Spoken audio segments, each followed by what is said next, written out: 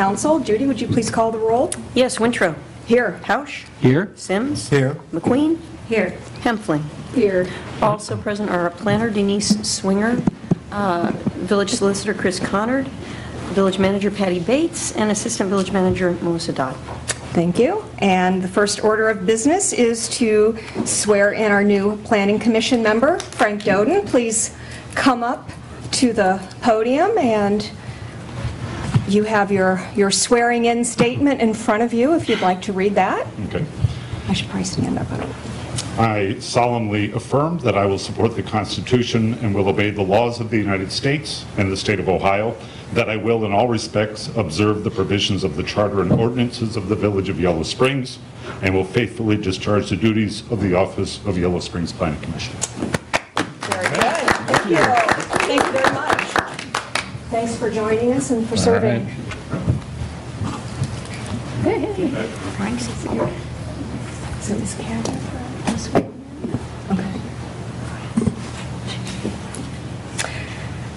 Next on the agenda is announcements. I will turn to Brian Hausch first. Okay, I do have a few. I did want to mention that I think everybody knows tomorrow is Election Day, so if you have not voted early, remember if you live in Yellow Springs or the township, you vote at Antioch University Midwest. The polls open at 6:30 a.m. and close at 7:30 p.m. I do want to say that it's not all areas of the township. Not all the township, Some of right. the township does vote in Cedarville, so, Right, there's and I one don't know district. where they vote or what part of the township, so. That is a good point.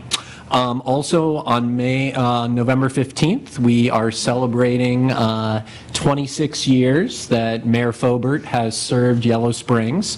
That's going to be from 6:30 to 9 in rooms A and B here at the John Bryan Community Center. And part of the election also, I meant to mention, was Mills Lawn School has its Soups and Souls, which is a nice way to kick off the, or end the election day. And then, did we decide where the Yellow Springs Time Exchange orientation will be on the 15th? Okay, so that's going to be from 7 to 8 here in Council Chambers. Thank you, Kat. Yeah. And that's on the 15th, correct? That is also on the 15th. This weekend, Jesus Christ Superstar is going to be at the Little Art Theater. You can check out littleart.com for more information. Very exciting.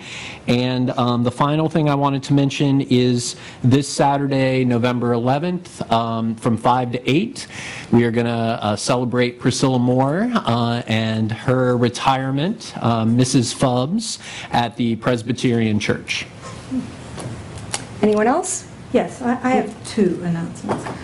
First, I'd like to congratulate Patty Bates for having served more than 30 years as a public servant. How many years has it been? 32. Wow. 32 years. She got an award at the, what was the name? International City County Management Association. International City Management Conference. So Patty deserves our congratulations. She has been a very faithful servant for us and for everywhere she served, I believe. Thank you, Mary. The other thing I'd like to announce, and this is very difficult, there was a post on Yellow Springs Open Discussion on Saturday, quite critical of another person. The post, actually, John's here, so I'll say, I wasn't going to say his name, by one member of the Village Justice Task Force criticizing another member of the Village Justice Task Force. It's my feeling that's very inappropriate to do publicly. There was also some information about some data that was put in out of context.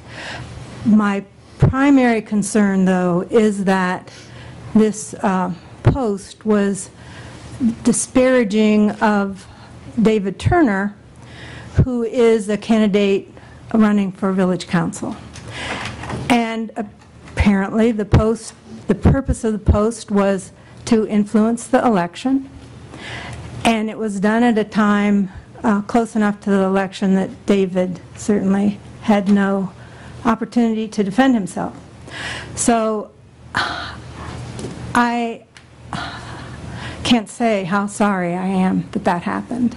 And I personally want to apologize as the alternate council liaison for the Village Justice Task Force. I want to apologize to David Turner for whatever impact it's had on him, and to the Yellow Springs Police Department, which information was put out there which totally out of context and has gone somewhat viral, I think, and I think that's very unfortunate.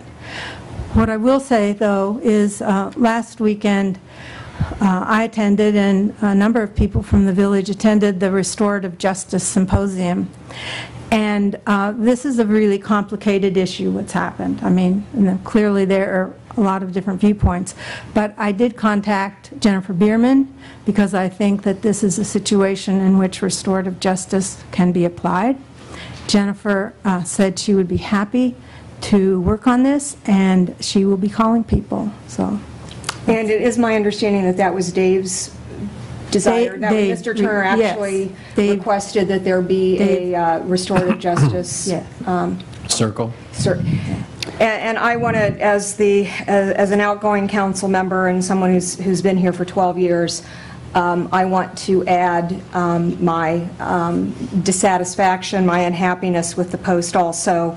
I can't recall another time when council and our commissions have been used in such a blatant political way, and it violates to me, the integrity of the commission by the full commission not having a say-so in how and when the information was released. So I think it's quite unfortunate. We do a pretty good job here, I believe, of keeping, even though we are a political body, I think we do a pretty good job of keeping ourselves as active participants out of the current political election process, and it's unfortunate that we had to be thrown into it in this way.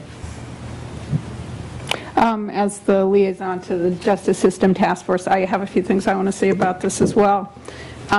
First thing, because I think it's brought some important issues to light. First thing I'd like to do is just read from Lori Askelin's email today. She was asking for records related to this issue, in which she says, I understand that apparently the Justice System Task Force voted at their last public meeting not to release the document that was included in their packet, but my understanding of sunshine law is that they actually have no authorization to make such a decision. In fact, it runs directly contrary to what I understand to be the letter and spirit of sunshine law. These are public bodies holding public meetings, and these are already public documents regardless of any votes taken. And I want to apologize to the council and the task force, because I think I should have provided leadership to have made that clear to the committee that it wasn't something that the committee should have been talking about in that way, that we didn't really have the authority as a committee to be doing that. I think part of the reason there's such a firestorm, a bit of a firestorm, small little firestorm here in Yellow Springs about this, is the results of that, is the central finding of that report, which regarding our police department, which indicates that black residents receive at least 1.45, it needed to be corrected, more citations than white residents. And I think there was a great discomfort in the committee with how to come forth with that information. The last council meeting, or the last Justice Task Force meeting, in which it was discussed, none of our members of color were present.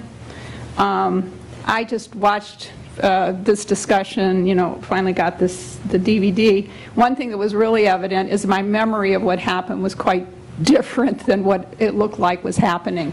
And what it looked like was happening was that the whole committee, except for John Hempfling, was uncomfortable and was, wanting to kind of hold back on presenting the findings until we came up with the right way to do it, which, did not reflect real well, I think, on the committee as a whole. I think it was the committee as a whole. When I watched it, it really was the committee as a whole that was uncomfortable, and the only person who had any clarity was our youngest member, which was John.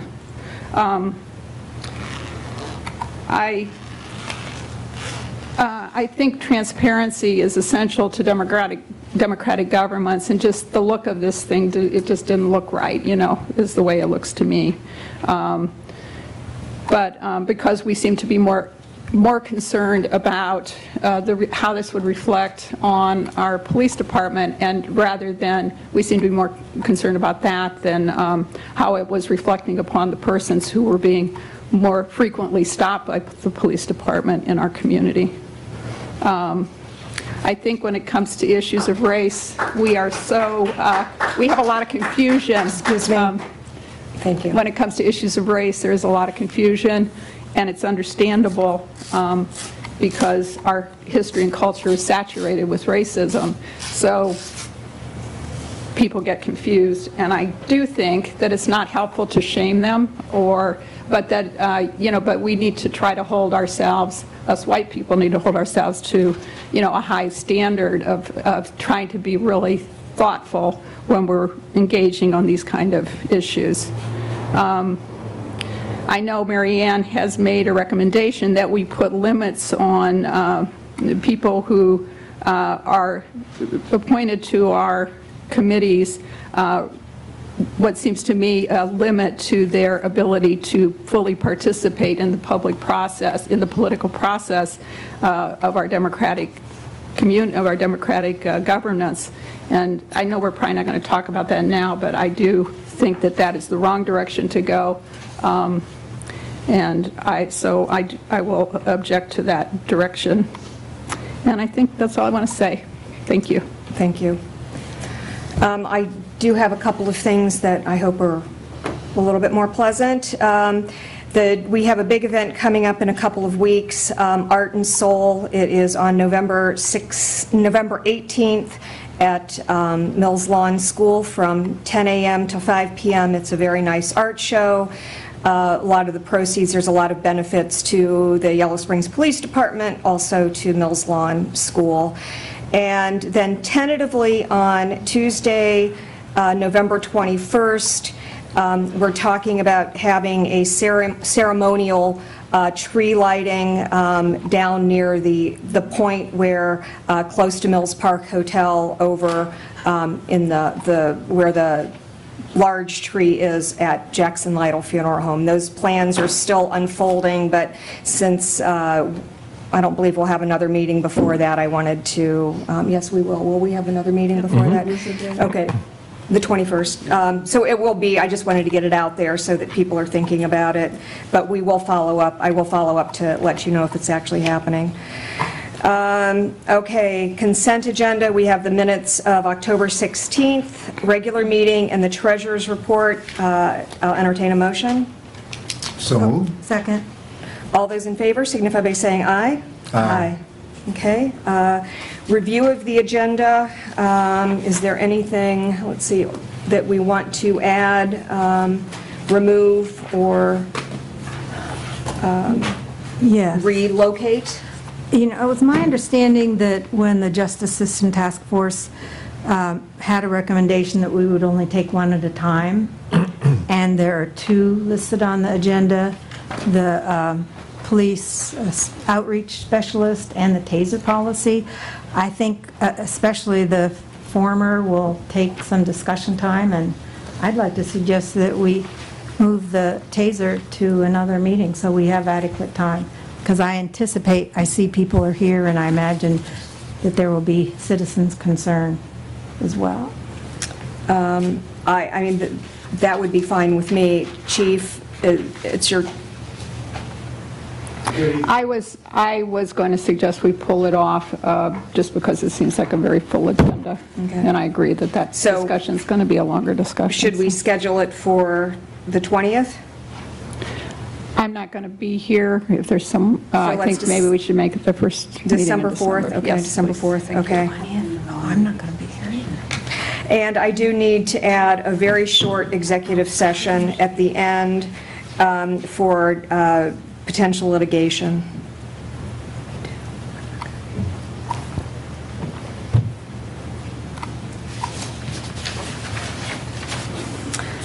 Anything else? I wanted to make a comment on... Oh, I'm sorry, Jerry. Yeah. I read the post, and I've heard the discussion and so forth. Some may think it's unfortunate, and some may think it's not. But, you know, when you run for public office, you do expose yourself to some criticism. John chose to use some information that he received. It was a public meeting. He made a post and he expressed his personal opinion, not the opinion of the Justice Task Force. That was his opinion. Okay? And I see that as no different than the newspaper making their comments on elections and so forth. Some may say that the timing was bad, but we are in a technology age, and Yellow Springs likes Facebook. So if we happen to follow that, we do have opportunities to challenge what someone says. But we're also in a different age where we do not want to stymie conversations and comments, and we do not want to discourage our young people from stepping forward. Now, on the other side of that, we have an obligation to help train our young folks, but we have to understand that times are changing. My personal opinion is the election's tomorrow. Had I not got the email this afternoon, I would have never seen the article. And voters are intelligent enough to make their own choices. But I don't want to ever see us stymie young, old, middle-aged from making comments. Okay, as long as the information that they're putting out is factual, I really don't have a problem with it. And I would hope that within all of our commissions that folks can voice their dissent if they disagree with what's being presented. But on the other hand, once the whole group makes the decision, and I feel you have that obligation to follow that decision. So it's a touchy area, but we learn from events and we learn from activities, and I think this whole episode is a learning experience for all of us on how and when to use Facebook when we present information. Thanks, Jerry. Okay, and actually, I was not going to say anything, but I feel that I want to make it clear what my position is on this. There are really two issues that have been expressed. One is a process piece with our commissions. And one thing I want to make very clear is there was never any suggestion that this report was not going to come to the community and to council. What I understand the task force was doing was working on how that was going to be presented to council, and that is something our commissions do, and we ask them to do. That's part of why we have commissions, to build capacity. But I do want to emphasize my bigger concern, and one thing that was not clear in that post is when someone is speaking as a citizen, they need to be very clear about that, as opposed to their position on a commission, a task force, or anything else that's sanctioned by village council. That's the real issue here. And we've had, and we will talk about this later in the packet, we put together roles and responsibilities that lay this out, because that had been a problem in the past. People not being clear about when they're using, when they're speaking as a citizen versus using their position on a commission, which does give them at least an appearance of authority. This is very serious, and this is why all our commission members sign an agreement to roles and responsibilities, which again we'll look at later on.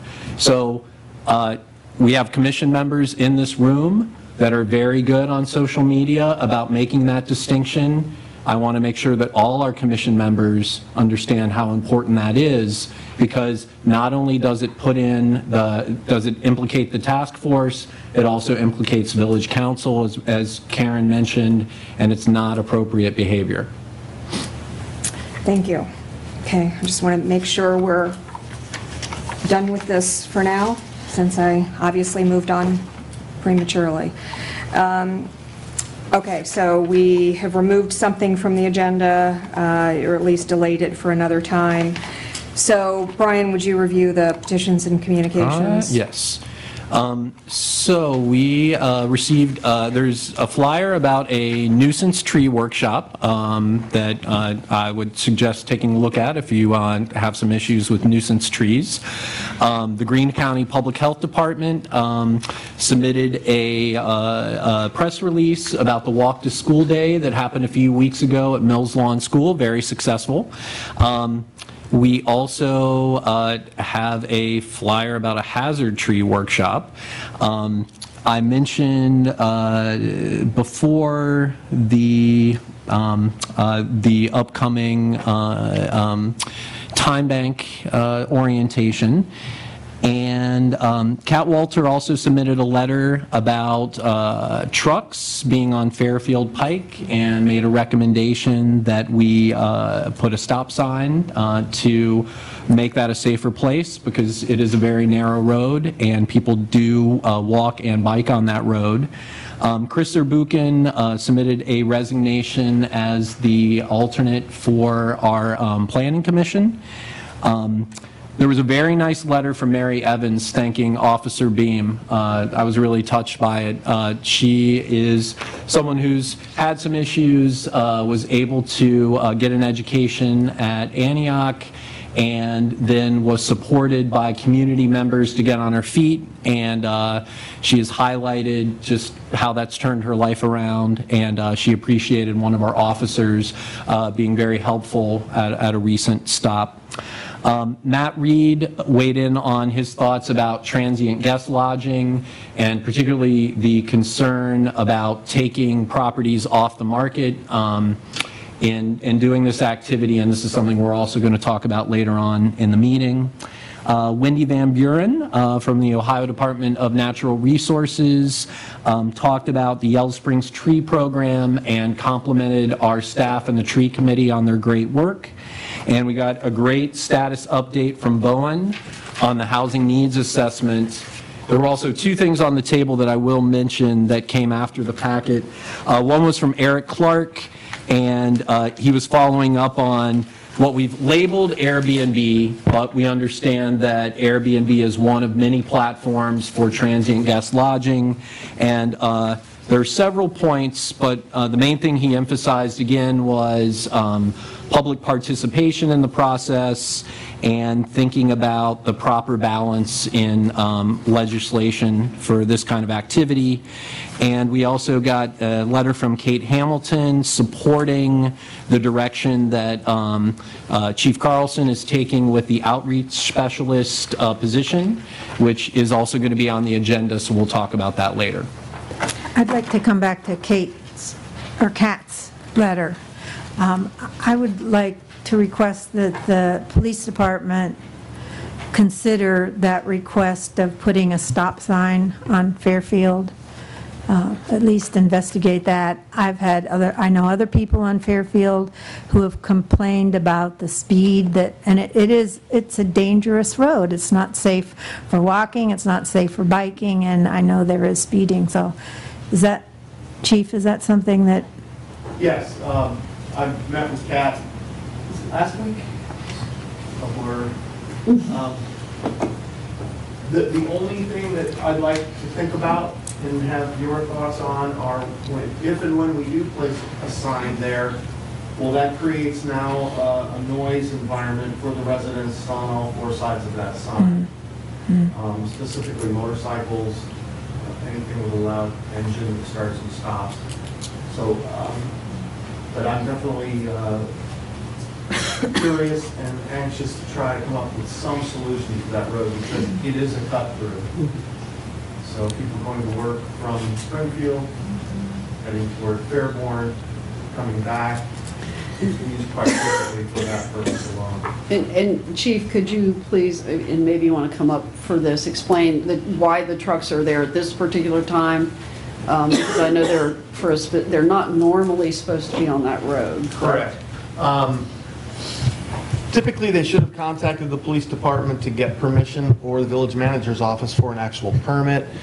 But within the code, the ordinance that we have, they are using that roadway for a specific purpose temporarily. Right now, they're repaving 343 and John Bryan Road all the way down to Grinnell.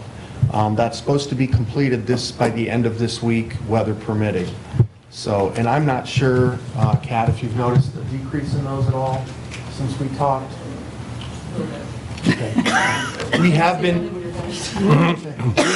been running radar there regularly. They're not speeding, they're just giant noisy trucks, and so they can, have that overwhelming appearance and feeling when you're there. And there isn't any other reason? This is just temporary? Other than those Correct. trucks, They're there hasn't transporting been? the gravel for the roadway. Well, I would certainly hate to make a decision based upon a temporary situation. And we But we've also had have the work going in. We also have the sidewalk going in, and I'm not sure in what proximity to the... Yeah, we have a lot going on right now on that Right. road. I mean, it seems like maybe before we should at least let that project get finished and see what that does for traffic and safety. Okay.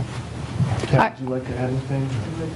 I was going to say, too, that, I mean, we've heard complaints about speeding on that road for years, and nothing's really changed. I think the sidewalk's going to help some, but at least for part of the road, but...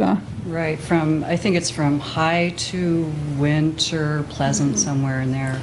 So thank you for at least considering this. So speeding it happens on that road quite a bit. And since there's been an electronic speed sign put up facing east as you're coming into the village, that has slowed it down. Because before that, Deward, my partner, purchased a radar gun because we were trying to figure out, we'd be sitting out back some evenings, and we were trying to figure out if it was just our perception that people were speeding, if they were, how much. So he got a radar gun and checked it, and so sometimes, yes, it seems that vehicles are going faster than they really are. But with the truck situation, so speeding does happen, it's better, it's still a concern, and it is a thoroughfare. So regardless of the truck issue, I would recommend something. I know there are humps, they're called. They're not speed bumps, and they slow traffic. They're not noisy, and I know they're a pain in the butt for people driving there, but, if it slows you down a little bit, that can help.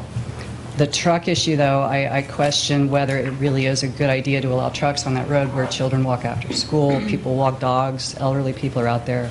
I understand, it can help companies around the area to have that be a thoroughfare, and I guess a better choice than 68 through town. But is that really a good answer? Is it possible for trucks to go up Polecat and take Jackson?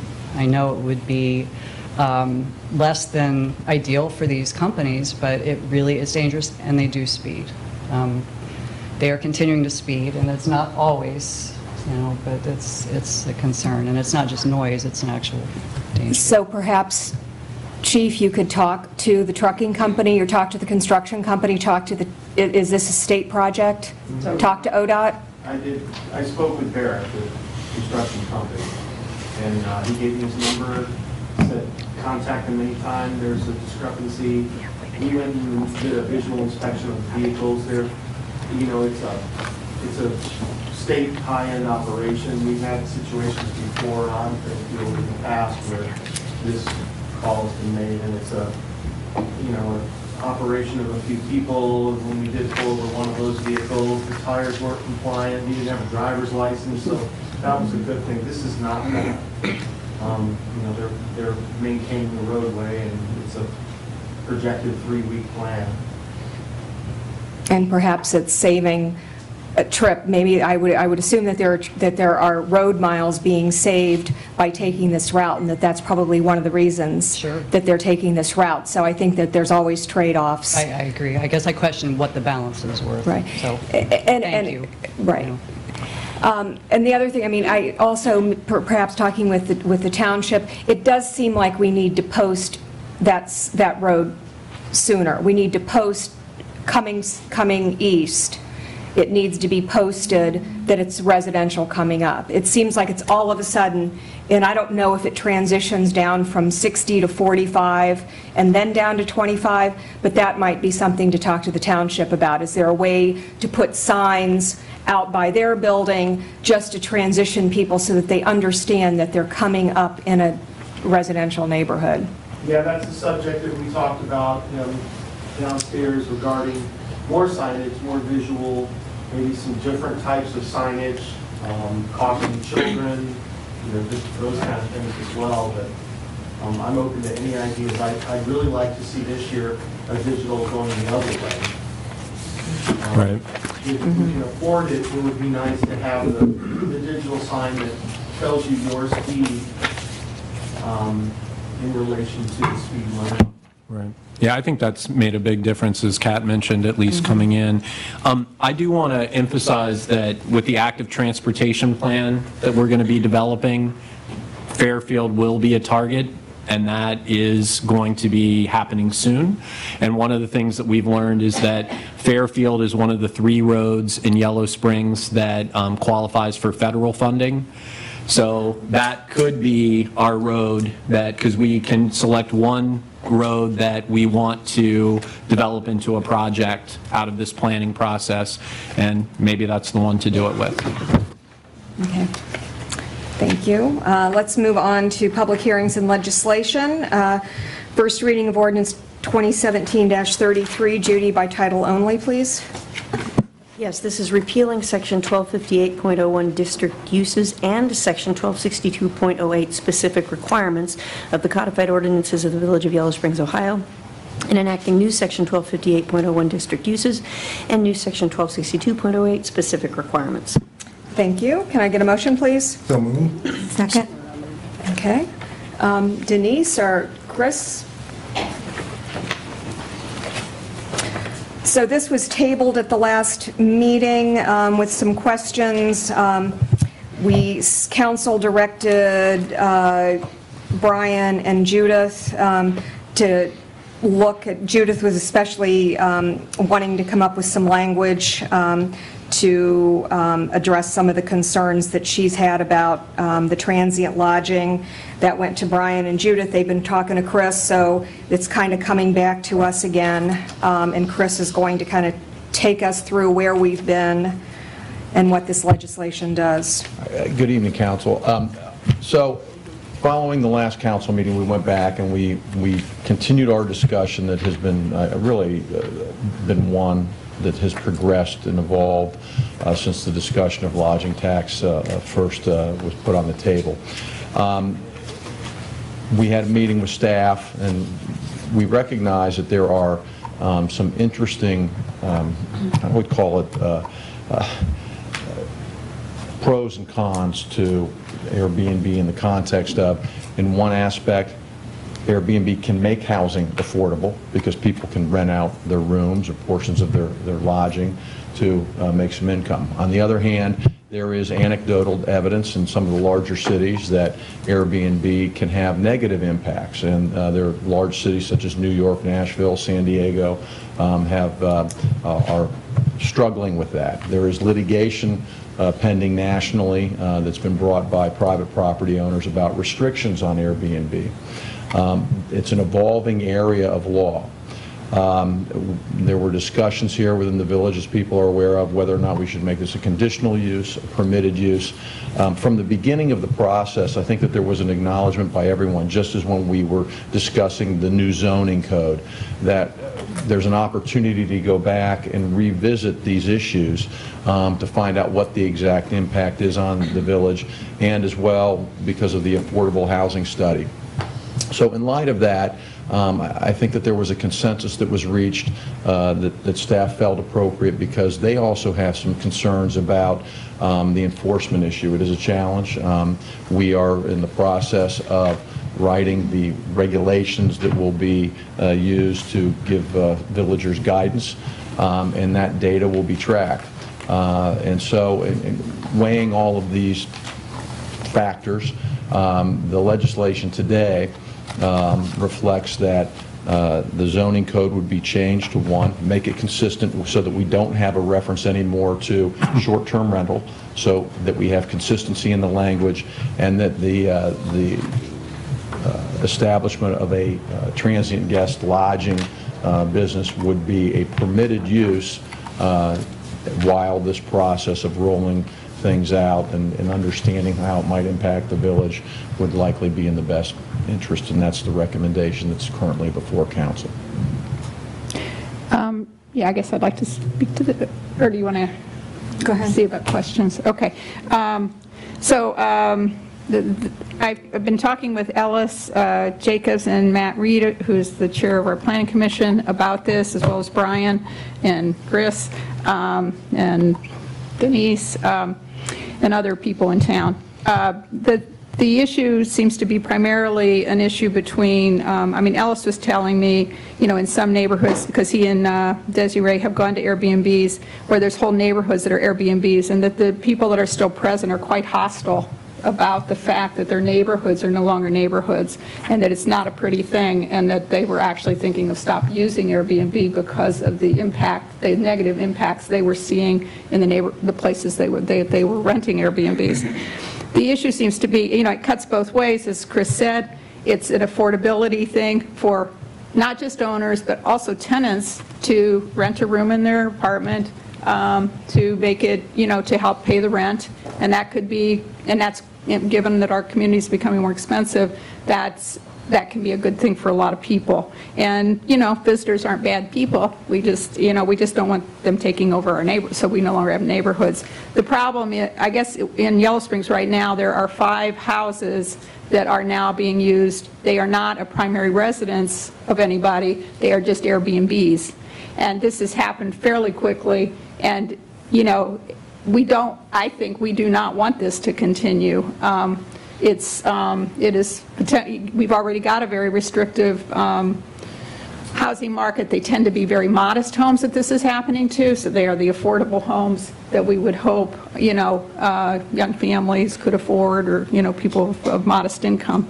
So, you know, I would like to ask Chris to do more research. I mean, I talked to Ellis about it, and he said there is, you know, there are restrictions, there are communities that are, you know, have things on the books that are, you know, have stood up to the law, he felt, and we want to get more information. I want more information. And the place I would like to see the restriction is on these, you know, there's not a primary resident, whether they're a tenant or an owner, they are just being used for Airbnbs. We've got, you know, and if that starts to happen, where there's this house here and there are these strangers here, but there's nobody there that's a neighbor, you know, that's where I think, I don't mind having a bunch of, you know, visitors in the neighborhood, as long as I know who lives there. I think that, to me, that seems to be the place where we should try to be restricting, is that kind of a use. So, but I think we need more information. So that's why, you know, we decided, rather than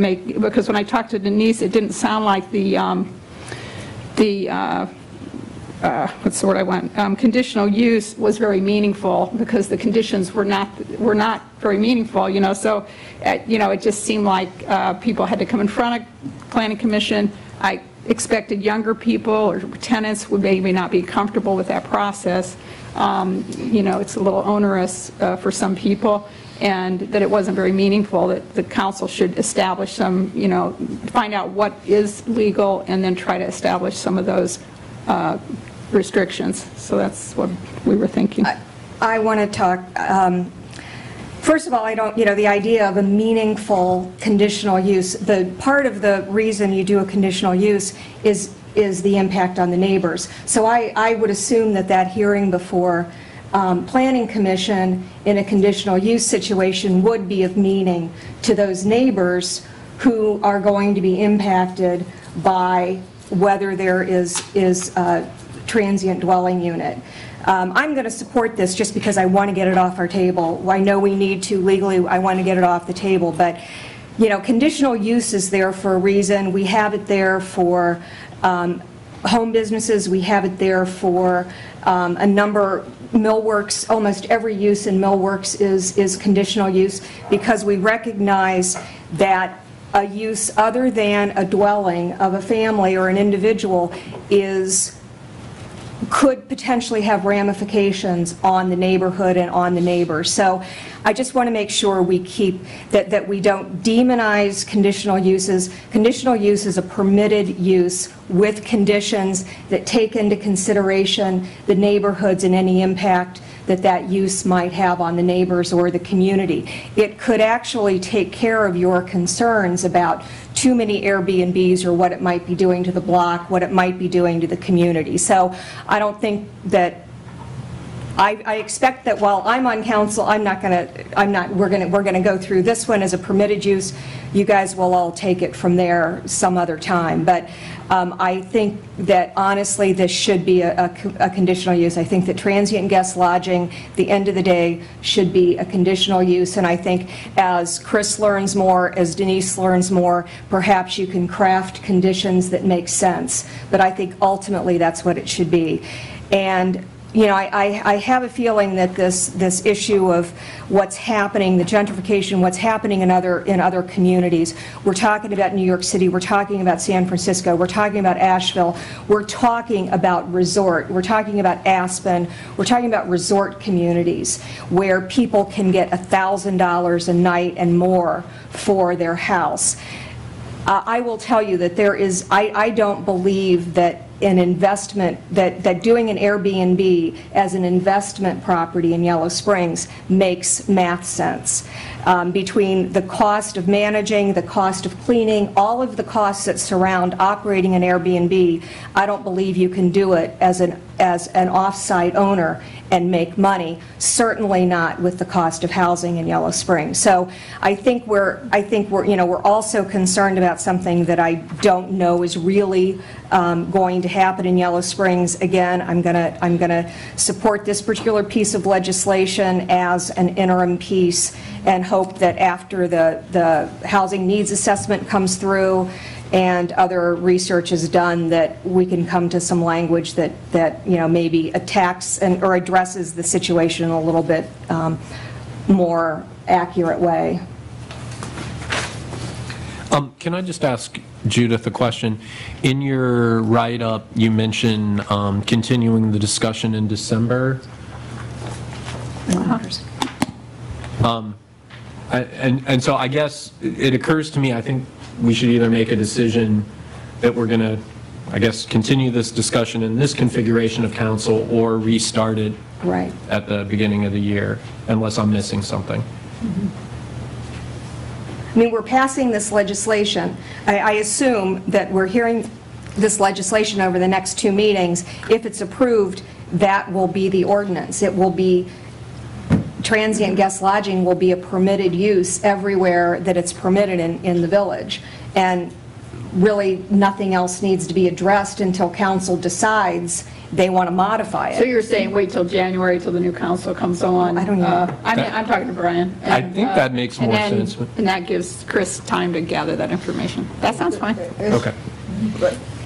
One of the other things I did want to add is just to make sure that everything's clear here, is that there will still be a requirement that one obtain a permit so that we have that information about who's engaged in the business. So the fact that if council does approve a permitted use, you still have to register and provide the relevant, the necessary information. Is there any requirement to inform neighbors? We can certainly build that into the internal process of how the village chooses to I mean, again, it's about parking. I mean, parking the short answer is yes. It can be done. Is a huge issue. I'll defer to Patty and Melissa on that, but I would imagine it could be. It wouldn't be in this. It would be if we come back and revisit it. If it's a permitted use, then we don't normally notify the neighbors on permitted use. So if it can be built into the process in another way, then I would say that would not be a bad idea, because I think that things like parking are going to be the biggest impact. But, you know, at this point, Denise and I have talked about this, and we can go ahead and do it as a permitted use with the understanding that if there are negative impacts that come up that, you know, start to negatively impact the neighborhoods, then we are going to have to revisit this. But at this point, Denise has to be ready to start issuing permits the first of the year, because that's what we've already put out there. So we need to have a process in place that tells her how to do that and under what conditions. Right now, what the legislation does is establishes transient guest lodging in any, as a permitted use in any zone that short-term rentals were previously permitted. Perhaps, Denise, would you review that a little bit, just talk about which zones they're permitted in? The short-term lodging and now the short-term rentals, which will be transient guest lodging, are permitted in all districts except for conservation and industrial. Both I-1 and I-2? Right. Okay. Yeah.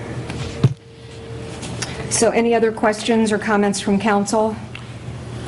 I just wanted to clarify, or Denise, if you want to, maybe so everyone understands that transient guest lodging is not in Appendix A, because Appendix A is about conditions. Correct. Any comments or questions from citizens? This is we will have 2 readings on this. We'll have their public hearing at the next meeting, but we do take citizen comments during both readings. Okay? Judy, would you please call the roll? Yes, Sims. Yes. Hempfling. Yes. McQueen. Yes. Tausch. Yes? Winthrop. Yes. So now we have, I think, 4 or 5 more pieces of legislation related to this. We will consider each one of them separately. It's my understanding that we may have modifications to make to the language. These are actually the second readings, so each one of these will have a public hearing. So, Judy, title only? Yes, this is ordinance 2017-34, repealing section 1246.02 Schedule of Uses of the codified ordinances of the Village of Yellow Springs, Ohio, and enacting new section 1246.02 Schedule of Uses. Denise? Yeah, and this is for allowing it in the educational... Did you want to go? A motion, I'm sorry, a motion? So moved. Second? This is allowing it in the educational institution district. We do need a friendly amendment because it's currently conditional. So if we could just have an amendment to make it permitted. So moved. Second. I'm sorry, who was the motion? Me. Judith. And Jerry was the second. All those in favor signify by saying aye. Aye.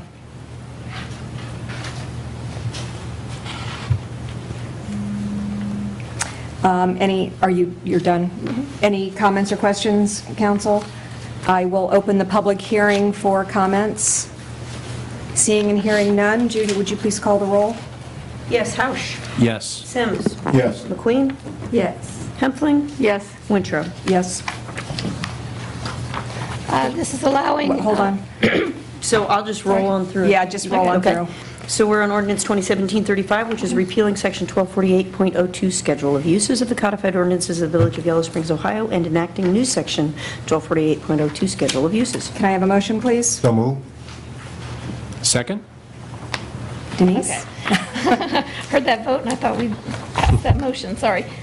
This is for allowing transient guest lodging in residential A, B, and C, and I'll need a friendly amendment to making it permitted in those 3 But districts. you need the friendly So moved. amendment. Yes, start with that. You moved. So moved. Second. All those in favor signify by saying aye. Aye. So I will open the public hearing for this ordinance. Seeing and hearing no comments, Judy, would you please call the roll? Yes, McQueen. Yes. Hempfling. Yes. Sims. Yes. Tausch. Yes? Winthrop. Yes. Okay. And moving on, we're at ordinance 2017-36, repealing section 1250.02 Schedule of Uses of the codified ordinances of the Village of Yellow Springs, Ohio, and enacting new section 1250.02 Schedule of Uses. Can I get a motion, please? So moved. Second? And this is for transient guest lodging in Business 1 and Business 2. Again, a friendly amendment to make it permitted in both those districts. I move to make it permitted in both districts. Second. All those in favor signify by saying aye. Aye. I will open the public hearing for comment. Seeing and hearing none, Judy, would you please call the roll? Yes, Sims. Yes. Hausch. Yes? Hempfling. Yes. McQueen. Yes. Winthrop. Yes. And we are at 2017-37, which is repealing Section 1284.08, definitions R through S of the codified ordinances of the Village of Yellow Springs, Ohio, and enacting new Section 1284.08, definitions R through S. Can I get a motion, please? So move. Second. And this is striking short-term rentals from definitions. Okay. I will open the public hearing for comment.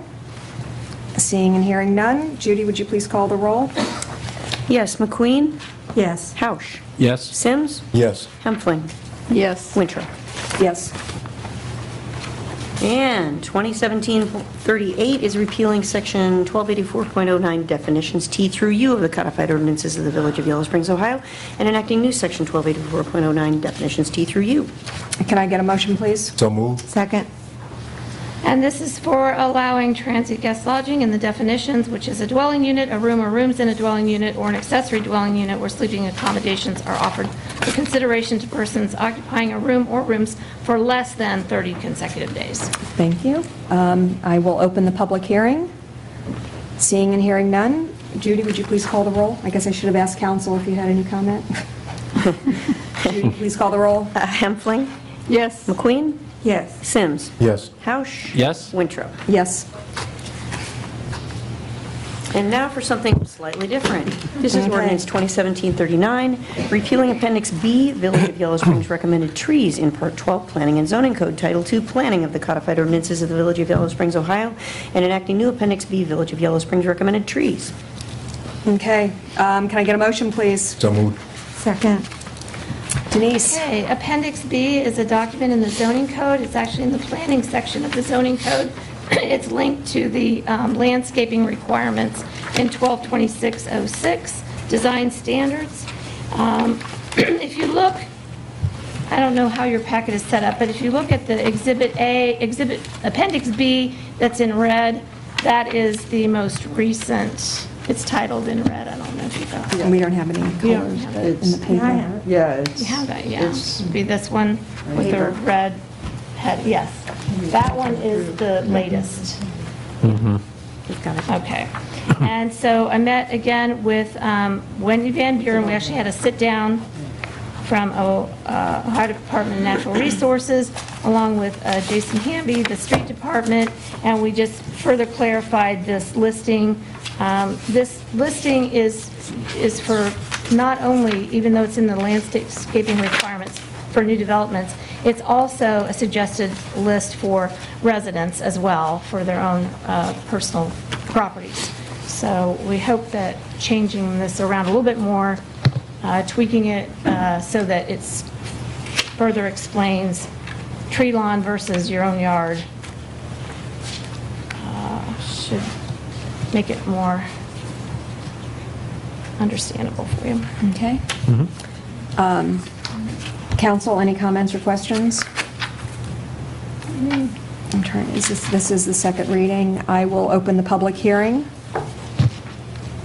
Seeing and hearing none, Judy, would you please call the roll? Yes, McQueen. Yes. Hausch. Yes? Sims. Yes. Hempfling. Yes. Winthrop. Yes. And next we have ordinance 2017-40, repealing section 1226.06 design standards of the codified ordinances of the Village of Yellow Springs, Ohio, and enacting new section 1226.06 design standards. Can I get a motion, please? So moved. Second? So what is What's that this? just Second. happened? ADA compliant. It's the ADA compliant update. I thought we already did that. I was pretty sure we'd already taken care of that. I think this is the second reading. Yeah, it's Okay. just the amendment that makes all sidewalks to require. All right. ADA compliant. And I think it added, The trees, recommended tree list was Yeah, it was the included too. recommended Yeah. tree list. It just, yeah. Oh, This is referenced. what we referenced, that Appendix B. So do we, That's it. It was really for the Appendix B, because it's linked to that document. okay, so we're saying we don't have a ordinance, or we do? We do. We do? Okay. For that. I'll open the public hearing since it's a second reading. Seeing and hearing none, Judy, would you please call the roll? Yes, indeed. Hausch. Yes. McQueen. Yes. Helpling. Yep. Sims. Yes. Winthrop. Yes. Now you're done. Okay, thank you. Thanks, Denise. Thank you, Denise. Let's read this, the ordinance 2017-41. Let's at least read the totals, Judy. Unless, were you going to review all this, Melissa? There was a request for some graphics on expenditures, and Okay. so I had 4 slides. that Okay, so let's go just along read it with in, let's just read them by title only, and we'll let Melissa do the explanation. Gladly. This is 2017-41, approving the 2018 annual appropriations and declaring an emergency for the Village of Yellow Springs, Ohio. Can I get a motion, please? So moved. Second. Okay. Melissa? Okay, so this is the grand finale of the 2018 budget. So I know that there was a request for some graphics on the expenditures, and I did one on revenues as well. So this is a very brief presentation that ties in with the ordinance. It's very self-explanatory. The first slide that we have after the title slide here is the overall budget, and then the 4 sections in which it is divided out into. We have the largest piece of our budget is dedicated to enterprise funds at 55%, and those expenditures or appropriations for 2018 total $5,842,788. So that includes our electric, water, sewer, and solid waste funds. The second largest section of our budget is our general fund, and that makes up 32% of the total. The total for the general fund is $3,313,092. And then the third largest would be the special revenue funds at 11%. This includes our streets, parks, and then there are a variety of other smaller funds that are included, but streets and parks are the largest. That total is $1,167,986 for 2018. And then the fourth and smallest section of the budget are our capital project funds, which is kind of a newly invigorated area of the budget in which we are starting to commit to in 2018, which we have minimally in the prior years, but that total for 2018 is $239,700. So that gives us total appropriations for 2018 at $10,563,566. And then if we go to the next slide, this is just a very brief look at our general fund revenues. It breaks everything down into all of the individual lines that we have for the 2018 budget. And if we'll just briefly look at this, we can see that of the total general fund revenues, income tax makes up the most at 55%. Our real estate taxes are 29% collectively. And then after that, everything is split up with less than 10% devoted to state shared taxes, kilowatt hour taxes, miscellaneous receipts, fines and permits, and then the newly established lodging tax. So those general fund revenues for 2018 are predicted to be $3,449,715, which are not part of the appropriations ordinance that we have tonight, but still a very relevant piece of the discussion. And then the next, for some reason, that really kind of jumbled things a little bit. It put the title on there, and it's not on the one that I printed. So this is general fund expenditures. This is broken down everything into the individual departments, as well as the amount that's taken out for transfers.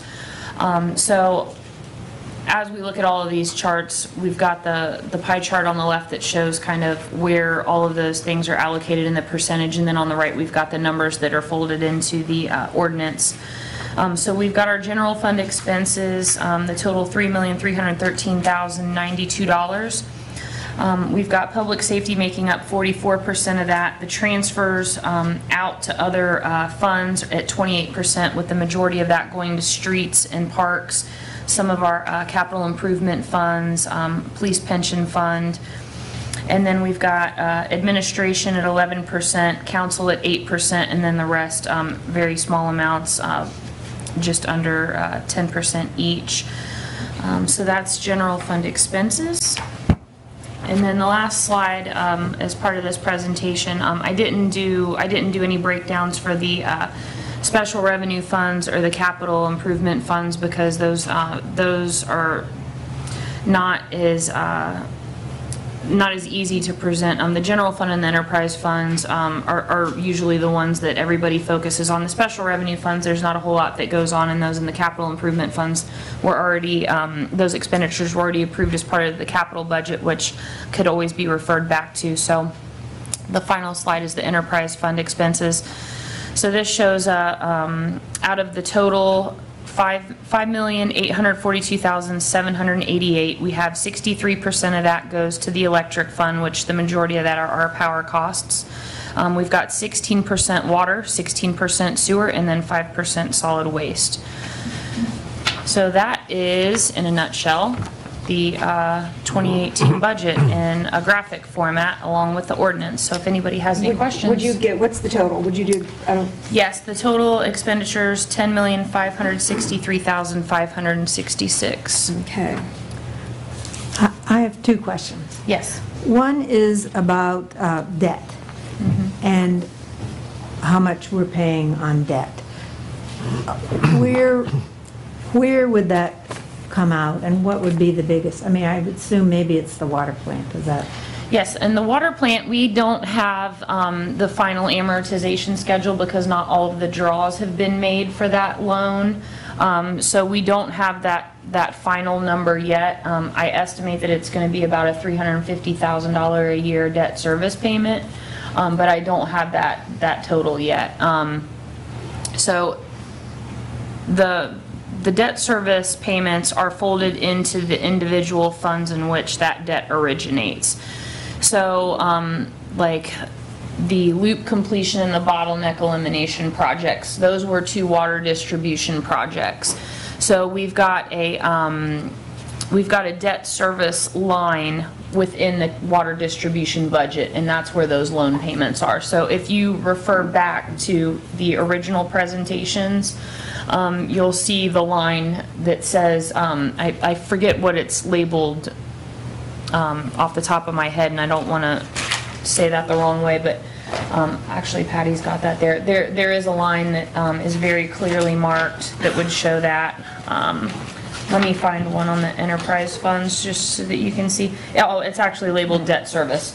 Would you estimate that we spend less than 10% of our expenses on debt?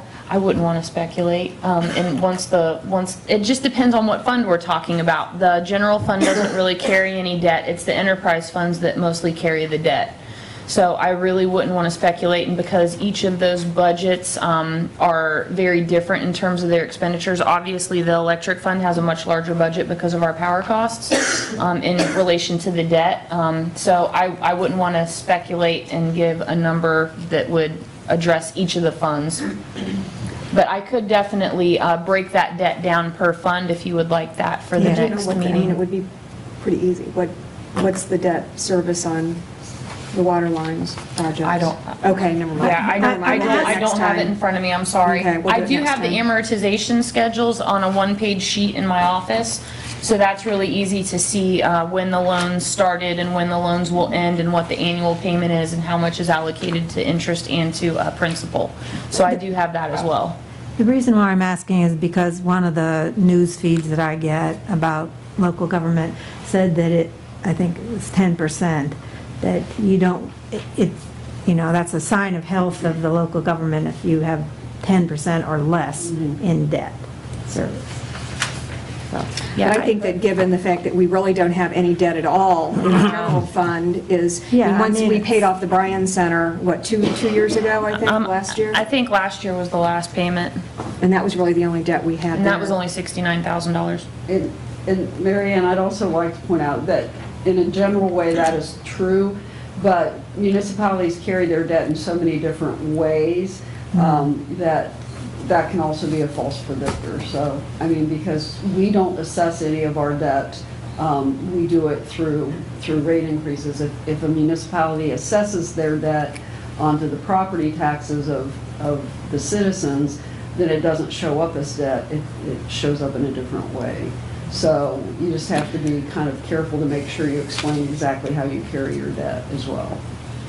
I wanted to say the pie charts are really helpful. I think they just make things very much easier for myself and I imagine citizens to understand in terms of where we're getting our money from, where it's, what we're spending. So I appreciate you doing that. And I didn't have that presentation in the packet, but I can put it in the packet. I was going to add like a hard copy at some point. That'd be great. Thank you. And then the other question I had, thank you, is whether the extra $20,000 for the outreach specialist for the police department is included in this budget.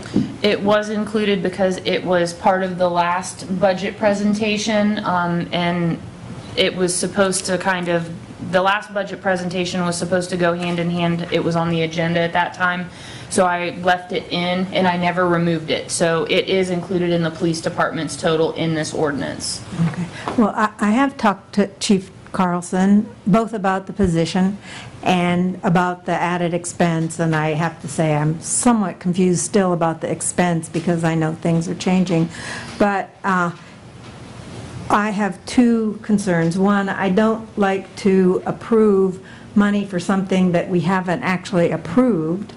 In other words, we have not approved that specialist position. And secondly, originally it was discussed that new position, which I do support the concept of, come out of the police budget as it is and not be an additional expense. So I'm requesting that for this budget at this point that $20,000 be removed. I think you need to make a motion. Okay, I make a motion that the $20,000 for the police outreach specialist be removed from the 2018 budget. Second. All those in favor signify by saying aye. Aye. Nay. Aye. Nay. So what was it? Carried or passed? 3 of us voted yes. Okay. So what'll be removed, Melissa? So then, the way that would change, so the ordinance would pass with the exception that the police public safety total would be deducted $20,000. So that new total would be $459,602. Nope, $441,602. And then that would also affect the total appropriations, $10,500,043,556 or 566. I'm sorry, lots of numbers in front of me right now. So it will be deducted from the general fund out of the police department, and then the total general fund appropriations would also be reduced, and then the grand total appropriations would also be reduced $20,000 as well. Okay. So I can make those And corrections. I do want to say, as I said, I support the concept of that position. I do want to see, I know that Kate Hamilton has spent a lot of time on this. I know the chief has, and we're going to talk about it later. But I'm just saying now, this is about the finances. This is not about the position in terms of my vote. And like I said, the only reason that it was in here was because those two discussions, the budget discussion and the position discussion, were supposed to happen at the same time, and then when one dropped off, I moved forward with the budget, and then I didn't remove it when we brought the ordinance from the last discussion, so that's why it was still in there. But I don't think, I mean, we do have things in the budget that we haven't necessarily finalized, so it's not that unusual to have something in the budget that isn't absolutely finalized. We like to know what the budget, what to anticipate of the budget for the year, so. Well, and the other thing to emphasize is that we can add that amount to the budget at any time. It can be added and it can also not be spent, but I think obviously council, majority of council made the decision to remove it from the budget. So that's the budget we're voting on now. This is a first reading as an emergency, so I will open the public hearing for citizen comment. Seeing and I'm hearing. going to wait until it's actually on the agenda. Right, yeah, this is just the money, so, yeah, this, Everyone just looked at me and I'm like, oh, there it is on the agenda. I thought we were. so seeing and hearing none, Judy, would you please call the roll? Yes, Sims. Yes. Tausch. Yes? McQueen. Yes. Hempling. Yes. Winter. Yes. Okay, and finally, our favorite resolution of the year. Judy, would you read that one in full? Indeed. This is approving the annual distribution of flour and sugar to village widows and widowers. Whereas Wheeling Gaunt, who was born into slavery in about 1815, did through his own wit and will purchase his own freedom as well as that of his wife and a friend, and did thereafter make his way to Yellow Springs, Ohio in the early 1860s, where he became a successful and respected member of the village. And whereas Mr. Gaunt, at his passing in 1894, left in his will a bequest that the poor, worthy widows of Yellow Springs, regardless of their race, be given 25 pounds of flour during the Christmas season, this purchase to be made from the sale of crops grown on what is now Gaunt Park. And whereas residents of Yellow Springs to this day enjoy the benefits of Gaunt Park as a result of the generosity of Wheeling Gaunt, and whereas, as a nod to the changing times, Mr. Gaunt's bequest has over the years been amended to offer 5 pounds of flour and 5 pounds of sugar to both widows and widowers, all of whom are considered worthy, and whereas, as the holiday season approaches and we think of ways we can share our love and concern for all members of this community, it is fitting that we honor the memory of Wheeling Gaunt and the spirit of his gift in the manner that he intended. Now, therefore, Council for the Village of Yellow Springs, Ohio hereby resolves that, Section 1, the village manager is hereby authorized and directed to procure the traditional supplies and distribute them as stipulated in the deed for Gaunt Park and as expanded by Council in 2012. Section 2, the expenditure of up to $3,000 from the Widows Fund number 902-1703-54102 is hereby authorized as provided in the village's annual appropriations. Thank you. Can I get a motion, please? So moved. Second? So it's always nice to read that, to know what we were able to receive from Mr. Gaunt. And also, for those of you who don't know, there's a big project being proposed now by the Arts Council to do a statue of Wheeling Gaunt. So we're hoping through some fundraising that in a year or two that there will be a statue of Wheeling Gaunt. We don't know where yet. And it's but a bronze. a bronze statue to go along with all the other bronzes we have. So it will be good to finally have a fitting tribute to someone who is so important to the community. And we're waiting for cookies. We assume with the sugar that that's going to be the outcome of that request. So, any other comments? All those in favor signify by saying aye. Aye. Now is the time in the agenda where we hear from citizens about items that are not on the agenda. We ask that you come up to the podium, state your name, and keep your comments to 3 minutes, please. Pat? My name is Pat DeWeese, and I am a member of the Justice System Task Force. And I'd like to put on the public record that I disagree with Judith Hempling's characterization of our process regarding the data report, and I found it insulting as well. I think that we did, as Brian House mentioned, we have no intention of withholding information from this data analysis. We intend to release the report. We had 3 considerations, and I was a facilitator, so that's another reason I have a sense of what happened. One is there have been errors in the report. Data analysis is fairly complex, which is why we asked for funding to have the Wright State, whatever they're called, research center, do that analysis for us because we didn't have the full capacity to carry it out ourselves on the committee. And we have found errors, and each time we wanted to know, were those errors, did they make a difference in the conclusions? And as recently as this morning, Mr. Hempling sent out communication about one of those errors. He's done the majority of the very hard work on this report and done a very good job with it and has paid attention to the errors. But that is one reason that the committee was like, we don't want to be really communicating a report with errors. The second thing is that the language of a statistical report analysis is fairly complex. So, would the public really understand all the jargon that is in the report? And so we've worked on both a cover sheet to try and point out the main points, and also just a shortened version of the report that has been worked on by Mr. Hempfling and a citizen who's been very involved and who at this time, because of the current issues, is uncomfortable about the whole thing.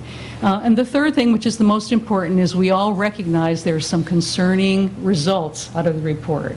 And while I feel very confident that Chief Carlson will welcome looking at these concerning issues and talk about what do they mean or how can we figure that out, there are, of course, going to be multiple interpretations of what does this mean. So I think that we've had some thinking about well, how will we do this? What's the best way to communicate the findings in this report? And that's the process that I saw happening in our committee, and which I think is ongoing. And I do support Mary Ann's thought about going through a restorative justice process, because I feel that, as Mr. Sims said, we're all learning from how we use public media and what's appropriate. But there were injuries. I think there's injury to the integrity of the committee. There's injury to both Mr. Turner and even to Mr. Hempfling. And I think that that kind of process could help us learn more about that issue and the ways in which members of a committee or commission, even when they disagree, and it's not the first or only disagreement that we've had on this committee, but we have to find ways of communicating respectfully about that. Thank you, Pat. Thanks, Pat. Anyone else? Hello. Hi. My name is Ryan Boyle, and it sounds like you guys have a lot of things going on here in the village that are very important and pertinent. But I wanted to bring an idea to your, to basically the council and to the village that I'm doing in Springfield, Ohio. I have recently come upon a new way to care for trees, and I know through a friend, through hopefully a mutual friend, Chief Burton, who has his daughter that goes to school here, mentioned that I would, maybe find some open minds and some open hearts on the council and in the village, that you can easily care for these trees in a different way than we've been doing it for the last 40, 50 years. And the way that I'm caring for the tree, or the way that this has presented itself, was that I bought a property that had a deck that was built around a maple tree. And I was washing the dead wood so that it would look better, and I went ahead and washed the maple tree that was in the center of this deck. Well, I've now washed 500 trees since then. I'm actually doing them every Thursday for the city of Springfield in the Greenmont Cemetery, and also in the cemetery on Columbia Avenue.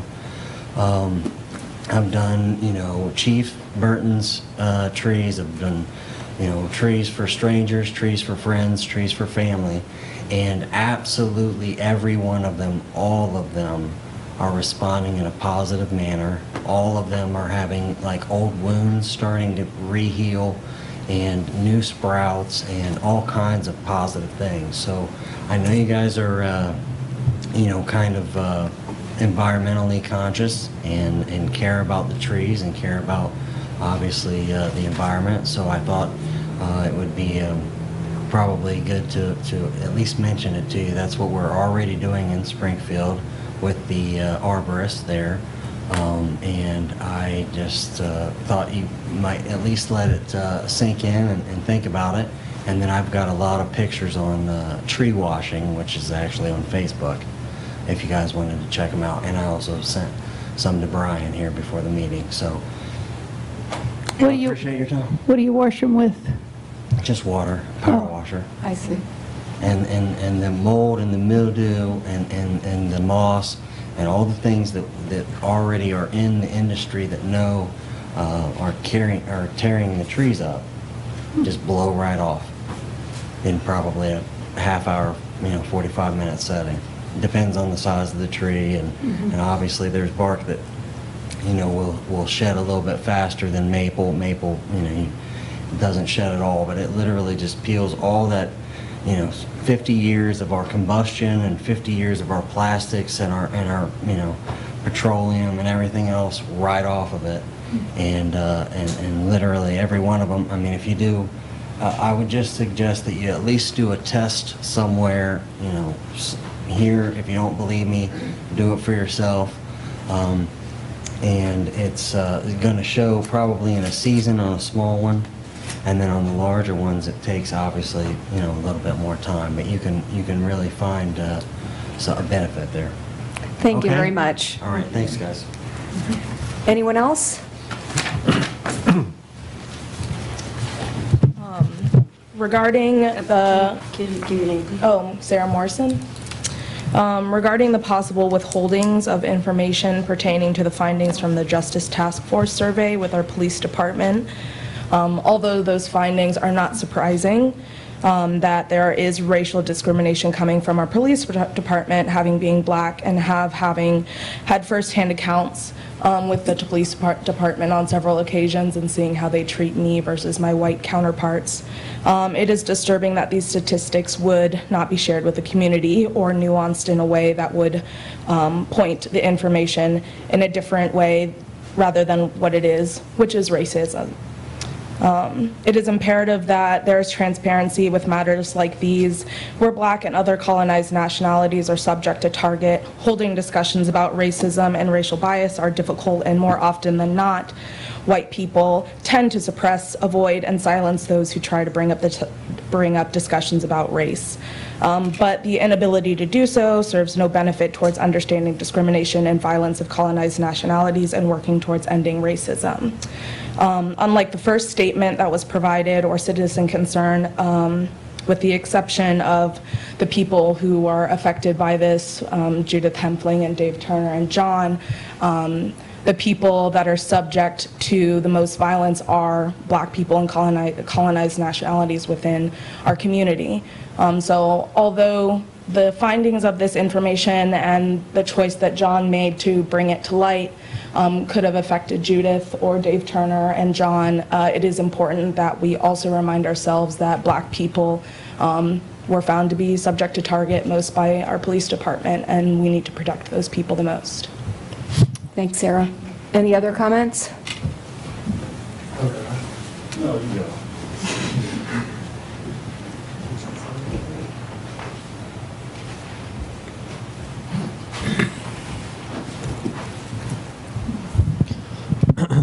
I'm John Hempfling.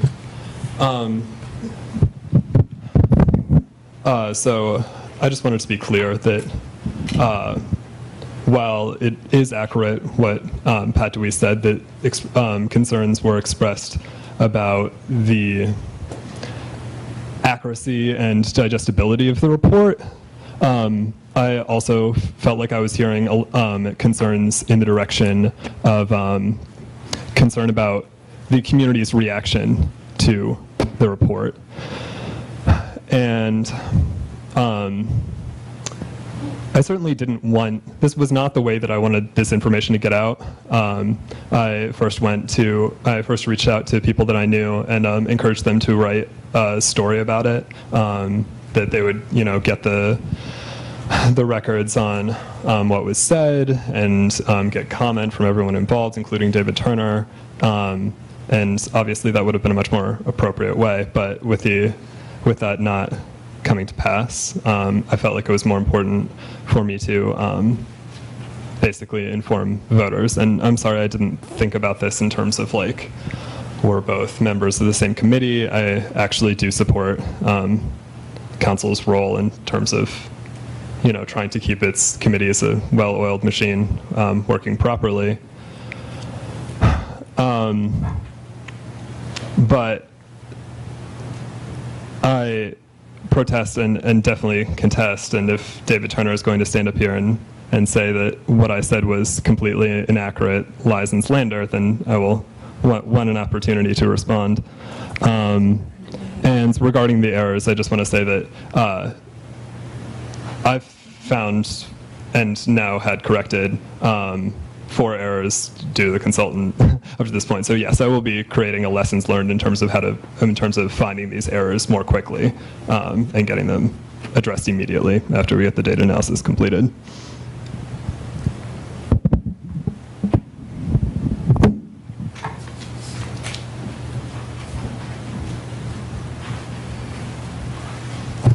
Well, guess who I am?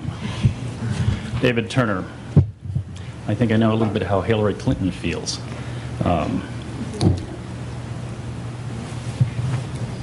I want all the data out for everybody. I want it to be clear. I want it to be accurate.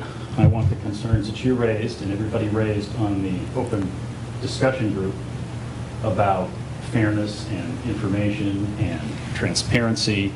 I do not feel, as it said on that on the postings there, that it shouldn't be transparent and the information shouldn't be out. I agree with what Pat said. It wasn't clear, and we as a group responded the way that we did, not me as an individual.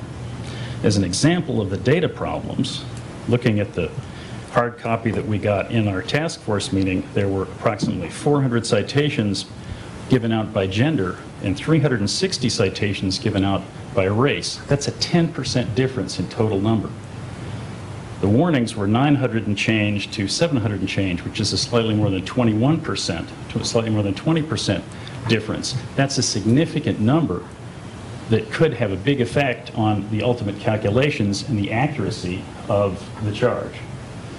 Now, I wouldn't be surprised, I would fully expect that the numbers would turn out generally the way that they did in the preliminary analysis. But I think it's important for the numbers to be accurate. We also need to include in that the total number of citations and warnings given for everybody, not just the village, so that we can get a number for that. So that's my position on it. Thanks, Dave. Any other? John, I mean, I don't know that I think we're going to resolve this. This is obviously a difference of opinion. I'm not sure how going back and forth about this is going to make a difference. I think it's two people's opinions, and I don't necessarily want to get into it here. We're going to talk about the process, the board and commission process, and roles and responsibilities a little bit later. And I think that's that's maybe the time when we can talk about it a little bit more. Perhaps you all should talk about it in greater depth in the next JSTF meeting. So, anything else? I just want to say that... your name, please. Ann Boland. And I guess I want to go back to what Judith said, or what Lori Askeland wrote about the data that came out. I mean, I understand what you're saying, David, but this seems like an important issue. We have sunshine laws in Ohio, which I, as a citizen, really appreciate. I like it when things are out in the open and not kind of hidden in a corner. And I'm not saying hidden in a corner is what happened here, but I feel like John was within his, citizen rights to issue some kind of a statement of what went on in the meeting. Whether it was expressed totally clearly, I don't know, because I haven't gotten all the, I have some sense that there's some disagreement about what he said. But basically, he was revealing a public document that was, the village commissioned and paid for, that we as citizens then are paying for. And so I feel like there's a free speech issue here, which should be considered. I guess that's all I really want to say. I would agree with that, and sunshine absolutely is there. I think, and this is what we'll talk about when we get into the later discussion. I think it's about process. It's a little bit more about process. I don't think anybody's going to sit here and dispute that this wasn't a public document. It's really process and how the work of council is presented to the community, and essentially this was the work of council and a commission of council. So we'll talk about how that all works when we get to that. And I guess I would like to say it was always a public document. Anybody could have requested that document at any time. I mean, I think there's a distinction. Right. But, the meetings are filmed, there are minutes, it's been out there for 3 months. So to me, the distinction is, preparing a report to present to council versus, that information has been out there. Sorry, just real quick. perhaps my point was missed. I wasn't so much concerned that the report would never be released. As you said, it was always a public document. I could have released it myself at any time. It's more that I felt like there was being an emphasis put on protecting the police from public scrutiny rather than an emphasis on the importance of the information to the community. David Turner emailed me today and said that the information that I released might unnecessarily worsen divisions between residents and the police, as well as along racial lines in Yellow Springs.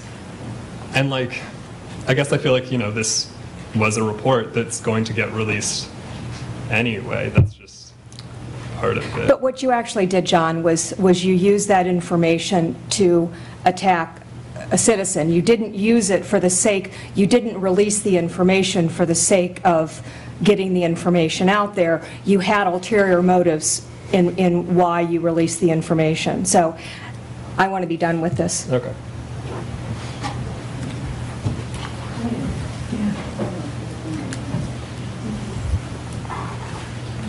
I'm Bomani Moyenda, also known as Kevin Jackson. So I just feel compelled to make a statement because I made probably a pretty strong statement on the Facebook post. So I would hope that there would be concern about the findings that blacks are stopped at 1.47% higher, or 147%, however that's interpreted, than white people. I appreciate the concern about individuals, the YSPD, and council being cast in a bad light.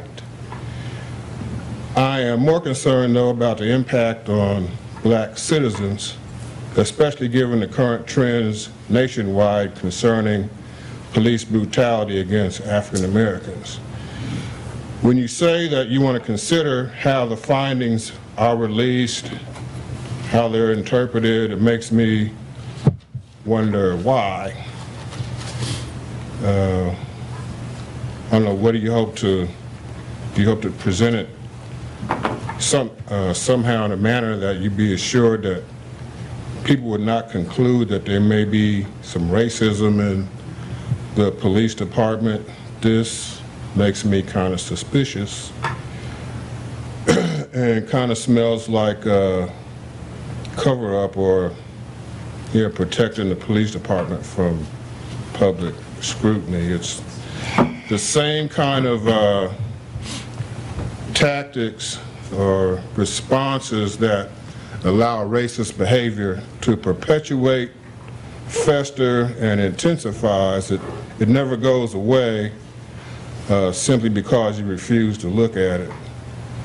This means that black parents will still have to have the same talk with their children about how to survive a police encounter, the same talk that parents have with their kids in Chicago, New York, and Mississippi. I would hope that people involved with policing issues would view this as an opportunity potentially do the anti-racism work necessary to bring these numbers down to where black citizens and their allies would not have to be concerned about maltreatment due to their skin color and be racially profiled. I think doing this kind of work would be responsible and something to take pride in instead of shuddering at the notion of being called racist, as these institutions are inherently so. So I really... Can I say one thing? Go ahead. Yeah. I do want to say I watched this tape. I was embarrassed at how I was acting. I sounded like I cared. I was more too concerned about the impacts. And when I watched it, I was like, oh my gosh, that's not what I remember happened. But I'm not really trying to point. And, you know, we were all in it together. And the way Dave was talking, the only person that stood out actually was John, I thought. That's, and I don't mean to insult anybody on the committee, but that's the way it looked to me, that he thought it was important for the integrity of the committee to get it out quickly, so it didn't have that look, that we were being too careful. So anyway, I just wanted to say that when I watched it, I was embarrassed by my own behavior, quite honestly. I mean, what I'm troubled about right now is that there is information out there, incomplete information. We don't even know what time frames we're talking about, and I think it's hurtful information. I think all that I would compel the Justice System Task Force is to finalize this report as quickly as possible so that we can get the final report out there. I would not be surprised to see the statistics. I will be disappointed to see the statistics, but I won't be surprised. I wouldn't be trying to hide them. I think that there is, if there were changes being made to the data because the data was wrong up until this morning, that makes me suspect too. So I want to make sure we're getting the right information out there, and that it's so that people, and we've already caused a lot of upset and a lot of concern over incomplete information. So JSTF, please work quickly, and let's get it out, and I'd like to do that before the end of the year. I'd like to be part of that, since that's part of well, I'm still on council, so I don't know if that's going to be possible or not, but I'd like to end this discussion. I think that we will get into the talk of boards and commissions and those kinds of actions a little bit later, and Bomani and Sarah, I mean, seriously, we are just as concerned as about the racial issues, about making sure of equity and fairness, and absolutely understand and know what's been happening.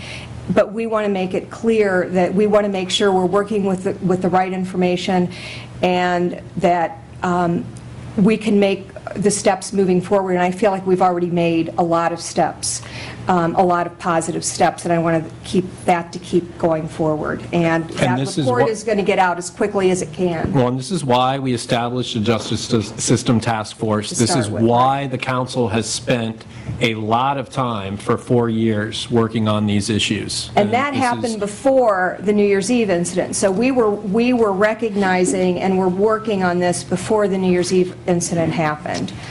One quick question. I'm just looking at the future agenda, and we've got one meeting on the 20th and then 2 in December. I don't see it. Do we want to put it on there? Well, I don't know. I mean, I guess we'll have to see if the JSTF can possibly be done before the end of the year. I don't know. I mean, it's really in their hands. Could I say something? Early on when Chief Carlson was appointed interim chief, I got a phone call from a citizen, and that citizen had these concerns. Okay, these very similar concerns that are being expressed here by Ms. Morrison and by Mr. Murienda.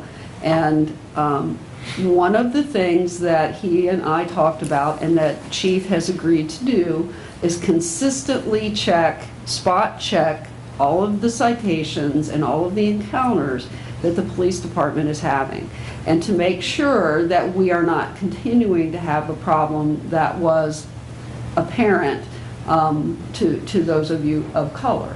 And so we have already taken that step internally that Chief has agreed to, and he will continue to do those things. And we're just as interested in seeing this report as anyone else. We just want to know that it's accurate and that there aren't the data problems that have been experienced. In fact, Chief and I have seen the original report, which apparently had the inaccuracies in it, because John sent it to us. And so it's not something that we're turning a blind eye to, and it's something that we've already started actively trying to work on. So I just want to make that clear to everyone. Aside from the other controversy that is out there right now, this is what Chief and I have committed to. So, okay, thank you. Moving on to old business. First item is the job description for the police department outreach specialist. I'm not really sure where this is going to go. Who's taking, Chief? Yes. You need to come up front. Okay.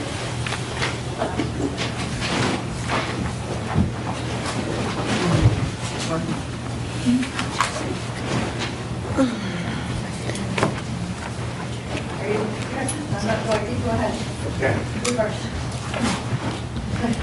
So, I'll summarize, because I know we have a long night. Early on, Justice System Task Force came to me with an idea. Kate Hamilton brought that idea forward with some very credible and interesting support material about the Association of Police Social Workers. Currently, in just about 47 states, there aren't any in the police program. Wisconsin, Illinois is the largest, and I believe I spoke with a department in Kentucky. Kentucky has one. So made some calls to different police departments. Evanston, Illinois, which is a much larger community, but still had some similarities.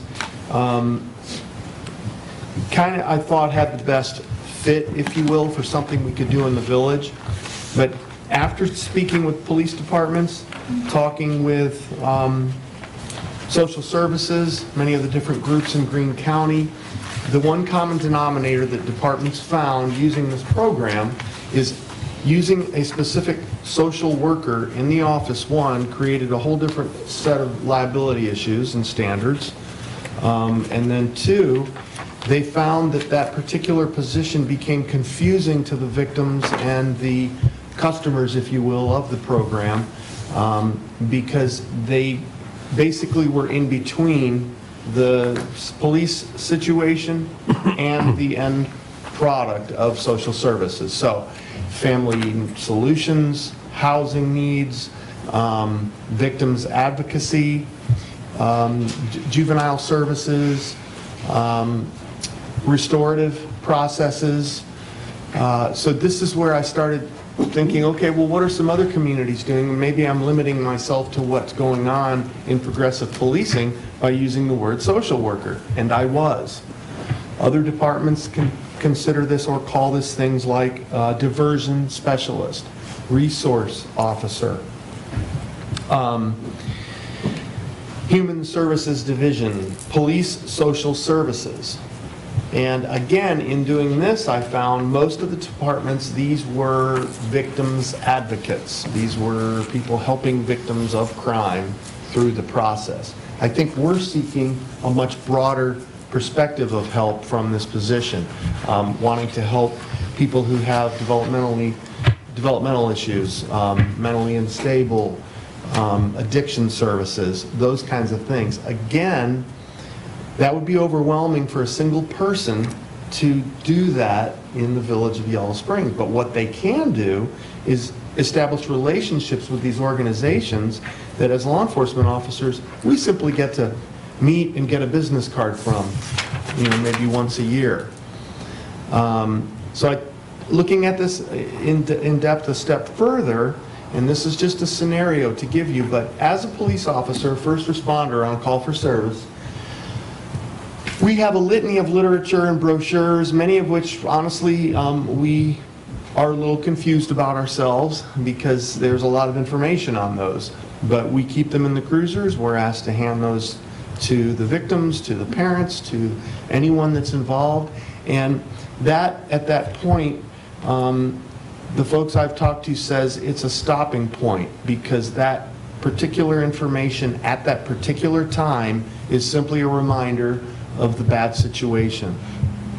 So the advice is 2 to 3 days after we revisit.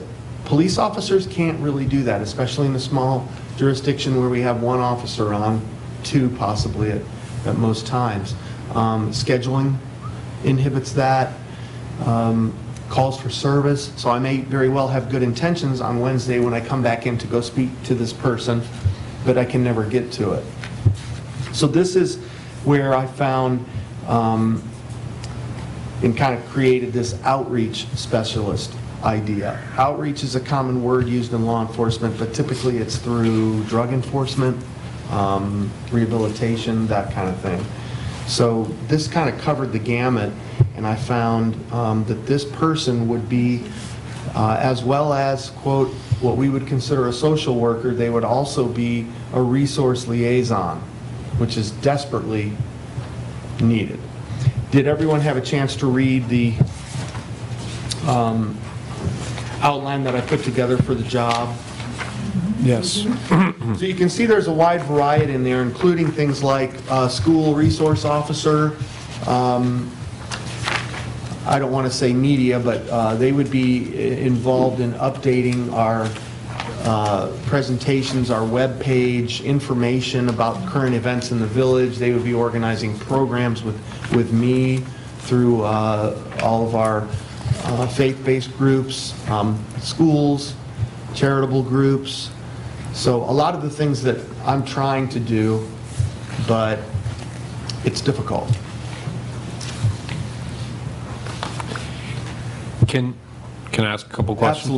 Absolutely. So in the first paragraph, when you refer to social and medical services in capital letters, does that mean just like external, or is this a department, or I'm just trying to understand like what social and medical services means in this context? Well, is that the resources that are? Yes. Okay. So all social, all medical, be it mental health. So external to the department? Absolutely. Okay. And then in the third paragraph, does this mean that this is something that the outreach specialist would not do? No. You mean Sexual assault. supervised by the sworn department specialized officer? Right. Yeah, no, that has to be that way because of the nature of that case. So that's a current officer that is responsible for that? Correct. Okay. I had a brief conversation with Chief Altman, and he said that he's spoken with you about concerns with the overall resources in the county for especially mental health support, and that he was actually, I think maybe the fire chiefs in the county were going to get together and talk to, whether they were going to talk to the sheriff, I'm not sure who exactly they were going to talk to, but you know, are you seeing that this might be something that we could get broader support? I mean, and I would definitely see it as a potential. I would assume that this person would be interacting with Miami Township officials quite a bit, Absolutely. Fire and rescue officials quite a bit also.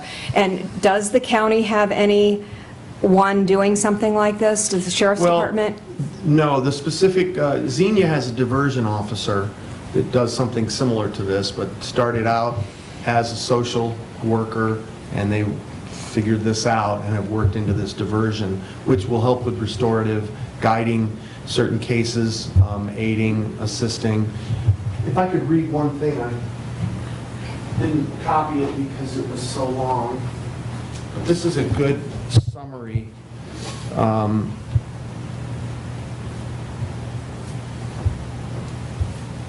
So, social work practice within police departments. Despite the law enforcement functions that support the practice of social work, few departments employ social workers, and we already went over that. Websites show that civilian psychologists are employed to provide a variety of services to police officers as well as counseling. One of the things that I'd like to implement with this particular person that would be a fit for us would be the training that they would receive alongside the officers, but in addition to the training that they would receive in coaching officers through critical incidents. So CIT training will be huge for this person. They'll be in the front of it. I'm sure eventually my dream would be that they'll actually be part of the program in Greene County as it grows, because they just restarted that program. We just hosted it at Antioch a few months ago. So here's a quick example, because I'm simple and I have to explain things this way for myself. But let's say, for example, we have a critical incident, a call for service, someone violent in a home making threats. And at that point, if those threats are to the point where they could cause physical harm to the occupant or anyone else in the residence, that gives the law enforcement officer the legal right now to breach and make entry. My question would be, should they do that? Do they have to?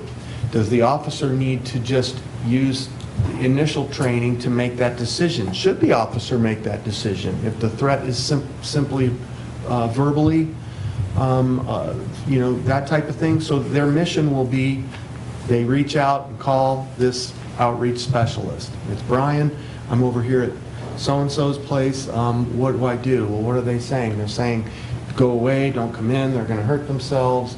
Okay, tell them you're going away and you care about them, and is there anyone you can call for them right now? And start backing up. I mean, they will have a direct path of the mindset that I believe you have brought me into this position to achieve. And this is what we lack in law enforcement, in this department particularly, because we make split decision on critical incidents that we're trained for, and we do it legally, but sometimes is that the right thing to do? So those kind of decisions, to me, will be the pivotal point in this, as opposed to what I think I originally envisioned when I met with Kate, and you know, we'd have a mental health services office in the department or something. That just isn't what it is.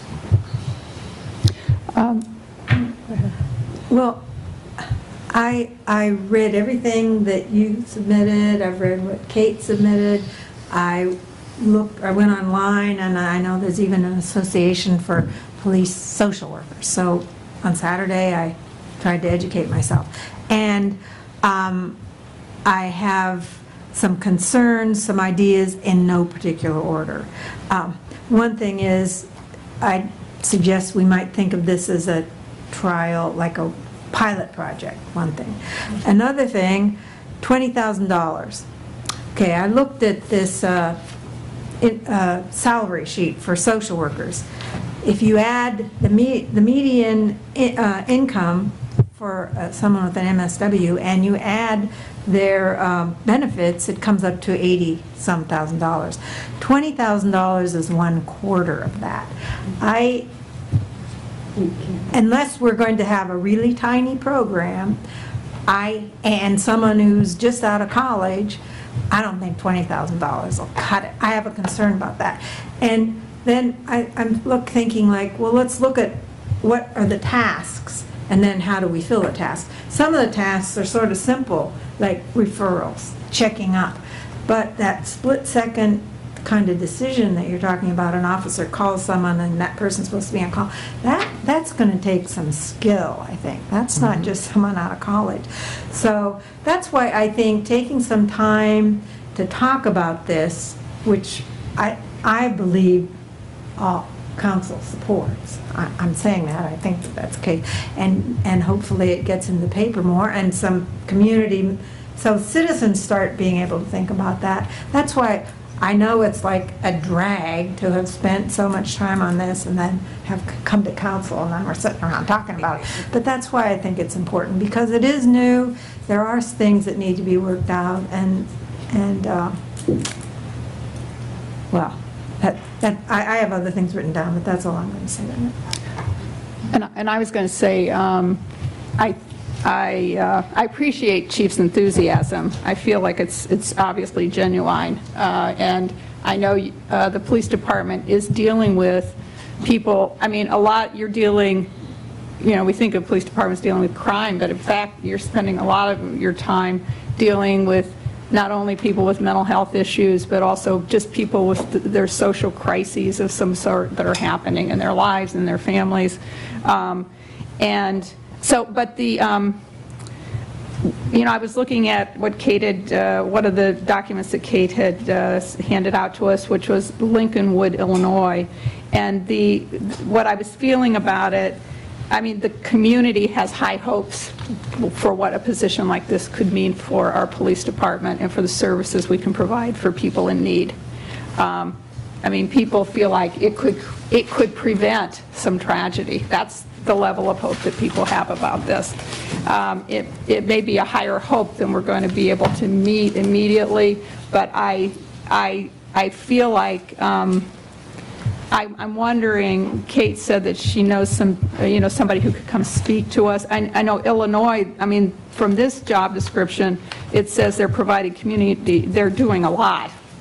Crisis intervention, diagnostic evaluation, emergency response for juvenile cases, domestic disputes, traumatic incidents, death, indigent populations, victims of violence, mental health, substance abuse cases. So it's huge.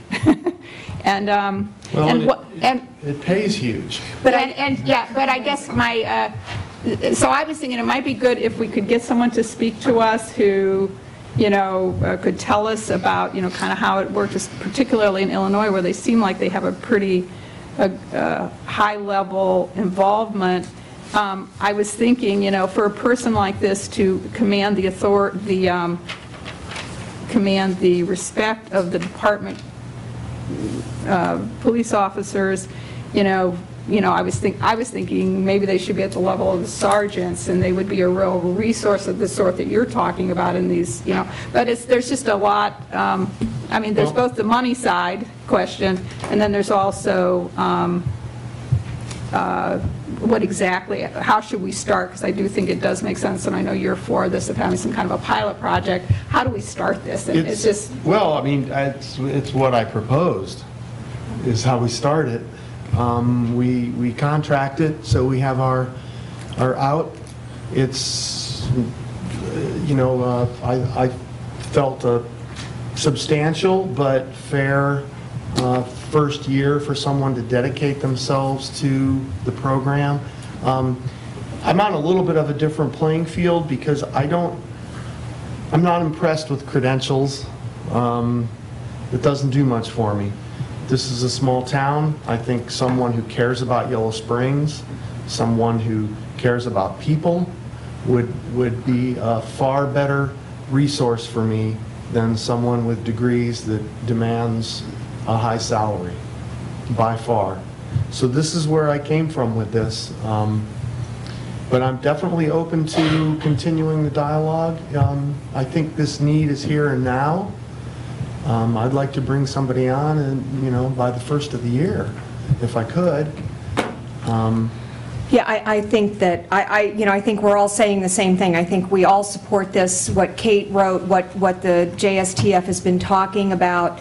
I think all of these things are all wrapped up in what Brian is proposing, and he's talking about $20,000, and what you two are talking about is $50,000 and $60,000. So, but yet we're concerned about the PD budget. So, something's not quite, and I don't know if we want to talk about staffing, and I hate to say, I don't think the contract thing's going to work. Right. Yeah. It's not going to work. So it's going to have to be an employee. Well, so let's clarify that. Well, and Chris? Well, again, we're still in the discussion phase, but from the descriptions that I'm hearing, I would be inclined to think that it would be difficult to do it without that person being an employee. Mm-hmm. Why? I'm not getting Well, this. because part of, with an independent contractor has to have the ability to use his or her independent judgment, not operating at the direction of someone else. Again, I'd like to look into it some more, but I think that Patty and I have had some preliminary discussions. I've had some preliminary discussions with Chief. I'd like to find a way to do it. I know that there was at least some early discussion about the possibility of a grant. That's often a way that one gets around that in the beginning. The problem with grants is that when that funding runs out, then what do you do with the program? When I was a public defender in the public defender's office, we had a sentencing specialist who was there to assist the attorneys to work on just individual cases on sentencing issues for individuals. And eventually that grant money ran out, and then we had to go to the county and get funding for that position. So, but I like that idea. I mean, if you can get a grant and it could fund it, but still, where does that's the funding. Where is the employment? And my understanding is that there is some issue with numbers of employees right now. Well, we're getting close to the 50 employees. That changes a lot of what you have to do with insurance and other things. That rule is being looked at and may or may not apply. If this person were hired as an employee, they would be a regular full-time employee because they would have a set number of hours for work every week, et cetera, et cetera. I guess at this point, my problem with the grant is twofold. Number one, you have the issue of the grant runs out. And you have to find a way to fund it, and if you're not going to be committed to funding it at that point, then that's a resource that you just lose. So the second thing is, it takes a while to get a grant. So it is going to put that behind the 8 ball and delay further implementing this idea. So I mean, I understand council's concerns about the budget. I understand that the public feels that the police department budget is too high. That's a discussion for a later day. I will tell you that I have met with Chief and Kate. I fully support this idea. I think that our citizens, our village as a whole, could benefit a lot from having this position filled with someone who is able to not only help the officers in that immediate situation, but be that person to follow up in that 3 days. You have 3 days after a crisis situation to get to someone and make a viable difference. And it is really important that we have somebody who's able to commit to do that with every single situation that we need it done in. And so I fully support Chief's efforts and Kate's efforts and the task force efforts in this regard. And so I guess my question to council is, exactly what do you want us to do? Because we're happy to bring you whatever information further that you need. I mean, Chris needs to follow up and find out if this can be a contract. Maybe Kate can set somebody to come and speak to us with her contacts. What else does council want us to do to bring this back? Well, I want to say a few things related to that, because, I mean, I again want to reiterate that I feel like council all, you know, definitely supports this idea. I mean, that's why we asked to pursue this. I think we need to remember that when it was first presented to us, it was, you need a full-time police social worker, right? And I remember, Kate, when you came up and presented that, that was the way that you thought was the best practice. This has morphed, and so we really have not discussed it yet, right? We've got great information, and so that, I think, is really important. My issue is not focused on the budget. Not that I don't care about the budget, but I'm more interested in, number one, figuring out what do we really want and what's going to make a difference, all right, related to some of the comments that I heard. Number two, what can we do? Because isn't there another issue with contract? Like, Susan could not be a contract person, so it also has to do with where you work. It has to do with whether you supply them with an office on site, whether they have set hours. So there's a lot of things we don't know, and that's why I said yes to not putting it into the budget, because I'm not sure if 20,000 is the right number if we don't know what this position is about. So, very much in support. I do think it can make a big difference, and there's probably different ways to go about it. One thing I'd like to do is a little bit more creative thinking. For example, it occurred to me, a higher qualified person who has the ability to do training. We have budget for training. What if that person was doing some of the implicit bias training and some of the other things? That would be a way to still work within an existing budget, but get the kind of person that we might want. Secondly, we are talking about mayor's court and how we want to look at our justice system overall. So maybe we think about where this position is actually located and how it works into some of these other things. So, well, and that is something that Chief and I have discussed, is how this could possibly tie into mayor's court, but we didn't want to make any commitments given that tomorrow is the election. Right. But anyway, but those are just a couple ideas off the top of my head, but it's great. I mean, I love the work that's been done, but I do think this is really the first time we're discussing it now that it's been more fully processed. And I do want to hear Kate's thoughts on this too, you know, kind of fleshing out what you put in your letter when we're ready for that. You know, and I think other connections, like with the mediation program, restorative justice? Are there ways that we could use existing mental health professionals in town to work with such a person? I mean, were you done? Yeah. I didn't mean to introduce. I think we expressed concern about the budget, and then you tried to respond to that, you know, and so I appreciate that. And I realized that my own thoughts, and we were going to try to talk but didn't end up having the time, has kind of, you know, been progressing as I've been thinking about it more deeply. But I do think, I know Kate had said to me about having, you know, somebody come here and talk to us. I think that could be very helpful because we can really hear it from the mouth of somebody who knows what the job at least can be, and maybe knows more than just one way that it can be. I mean, that would be very helpful. You know, we've seen paper descriptions, but we haven't talked to one of these people, and I think that could be very helpful in considering the next step. And, you know, maybe we want to set a time frame for trying to get to a decision. Might be another good thing, so people, because I see Chief tapping his fingers, like how long is it going to take or something like that. But so, you know, maybe we want to, you know, give ourselves, I don't know, 2 or 3 months to come to some conclusion. Maybe that sounds too long. Sorry, do you think I could speak? Yeah, I thought that they asked you to and you didn't get up, so. No, they said one. Okay.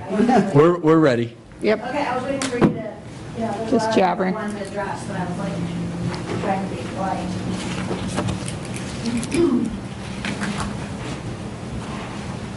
I don't even know where to start. I'm Kate Hamilton. I'm on the Justice System Task Force. The police social worker has been the area that I've been working on for the past, since the task force formed. So what has it been, a year? 13 months. A year, okay. And I was also working on this area. I'm also on the HRC. So I've been working on this for a couple of years, actually. And I don't even know where to start. So the letter that both of you had sent with your concerns said that this hasn't really been addressed or discussed in the public, and that is actually not true. This has been discussed a lot, and it's in pretty much every note that we've done in HRC. It's been at Justice System Task Force. We've had citizens come and ask questions, and it really has been out there. And in the packet that we have, this is actually was in the packet for the May 1st Village Council meeting. So I don't know if people didn't read a lot of it. Pat presented it because I had laryngitis or something. I was here, but I couldn't speak. And Pat presented that. She presented our recommendation. I really do feel like it's a budgetary thing at this point. I feel like this is sort of a stalling thing to say, well, we don't know enough, and we have to go back. And it is honestly frustrating because we've had a lot of meetings. We've done a lot of things. And, you know, Chief Carlson really took it on and went with it. He's talked to people at TCN. We've talked to local social workers. We had them come to some meetings and try to help us figure out how to develop this description of what we wanted. So, I mean, we've done our due diligence, I think, and it's a little frustrating because I feel like as the Justice System Task Force, what you've asked us to do is go out and do all this research. I mean, this is a lot of work. This has been a lot of work. I've put a lot of work into this. Chief Carlson has, Patty has, the staff has, citizens have volunteered and worked with me. Bill Farrar did all the graphs and charts, and so I just lost track. I feel like we're at the point, you know, we were trying to be creative to figure out in a budgetary way how to sort of have a pilot program or pilot person and get our foot in the door. Say this part-time person is great, and you realize that this is actually helping the officers so much. This is taking a lot of pressure off everybody, connecting people to different services. Then we could see that the investment was important, and then invest more. So I think that's kind of where we were thinking. And some of the things that were said, like about mediation and things like that, this person would be the person to direct them to those things. This person doesn't take over mediation or take over all the resources that we have here. This person knows the resources and can get them connected. like the Greene County Council of Aging. They could take a call that one of the officers has about an elderly person falling or something like that, because they get those, where they have to go and pick them up. I mean, that's a call. Go pick up the person who can't get up, and that's great and it's sweet, but they don't have time to follow up on that. So, basically this person would then follow up on that and say, look what we have here. The Greene County Council of Aging will come and they will install all of these handicap things specifically for your needs. And, did you also know about you can get rides from the senior center, just stuff like that. So they would know their people. And if they did get a call like that somebody was threatening to harm themselves, hopefully they would have already known that person and say, hey, I know this person, and what really gets him out of that mindset is like asking him if he wants to go have a cigarette, calm down, or something along those lines. That's what works for him. So it would be someone that could specifically do those things. And when you mentioned training, like someone fresh out of college, we have officers doing this that only have 6 months training to become an officer. That's their training, and we give them a gun and a badge. And maybe they take, how many, 12 hours of crisis intervention training? Well, if we do that. But, I mean, just from the academy. Yeah. It's like 4, 6, 8? It's 8. Okay, so they have 8 hours. If someone has a social work degree or a counseling degree, they have 4 years of that. These officers have 6 months of training, and 8 hours of that is for crisis intervention. And probably 80% of their calls are social calls, social work type calls. So it doesn't make sense. We would love to have someone with a master's degree. Can we afford it? I don't think we can. And that was recommended by every single social worker I talked to. But you have to understand, these were communities of 42,000 or more. These weren't communities of our size. And they didn't have just one social worker. They had like 3, depending on the size of their department. And they keep their social workers 20 years, 22 years, 24 years. The Association of Police Social Workers, the person that I talked to a lot, her name's Mindy, and she was the president of it. She's the one who said maybe at some point she could come. She said it over summer, and it didn't work out. And we brought this to you and the recommendation, and it was passed to start going forward with it. I think it was 4-1 on May 1st, and so we started to. And one of the things we had on there was like next steps, because we hadn't done that with some of our recommendations. And we had said maybe next steps would be to form like a subcommittee to discuss funding and things like that. But when I had a meeting with Patty and Brian, I told Patty about some of these grants. She knew a lot of other funding and things like that, and she said, well, I can look into this. That's not a problem. We can start thinking about this. So there wasn't a need at that point to like form a whole subcommittee. I mean, we do committees, subcommittees, someone to come in and tell us what we already know, things like that. I mean, it's like, so I felt like we had done everything that we could in the Justice System Task Force, and then it was in the chief and Patty's hands, because I'm not going to tell them how to do their job or micromanage them. And I don't know. I mean, I guess that's all I have. I think that Chief Carlson has been very receptive to a lot of things thrown at him all at once, and that he really did take this seriously and go forth with it. And I think that it is something that could really benefit.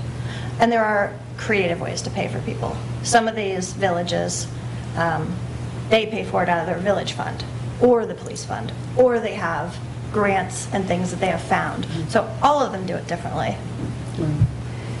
And I did look into some of the grants that Kate sent me the links on, and some of them are no longer active. Some of them, the cycles are like a year out. So I really didn't find any, substantial funding for that. I can look again and see if anything new has come up, if any of the other cycles have opened, but... I mean, it is tricky, because the person... well, they would be just like one of the officers, right? I mean, you have a year time period, right, that you're on probation. Probation, yeah. I was trying to think of the word.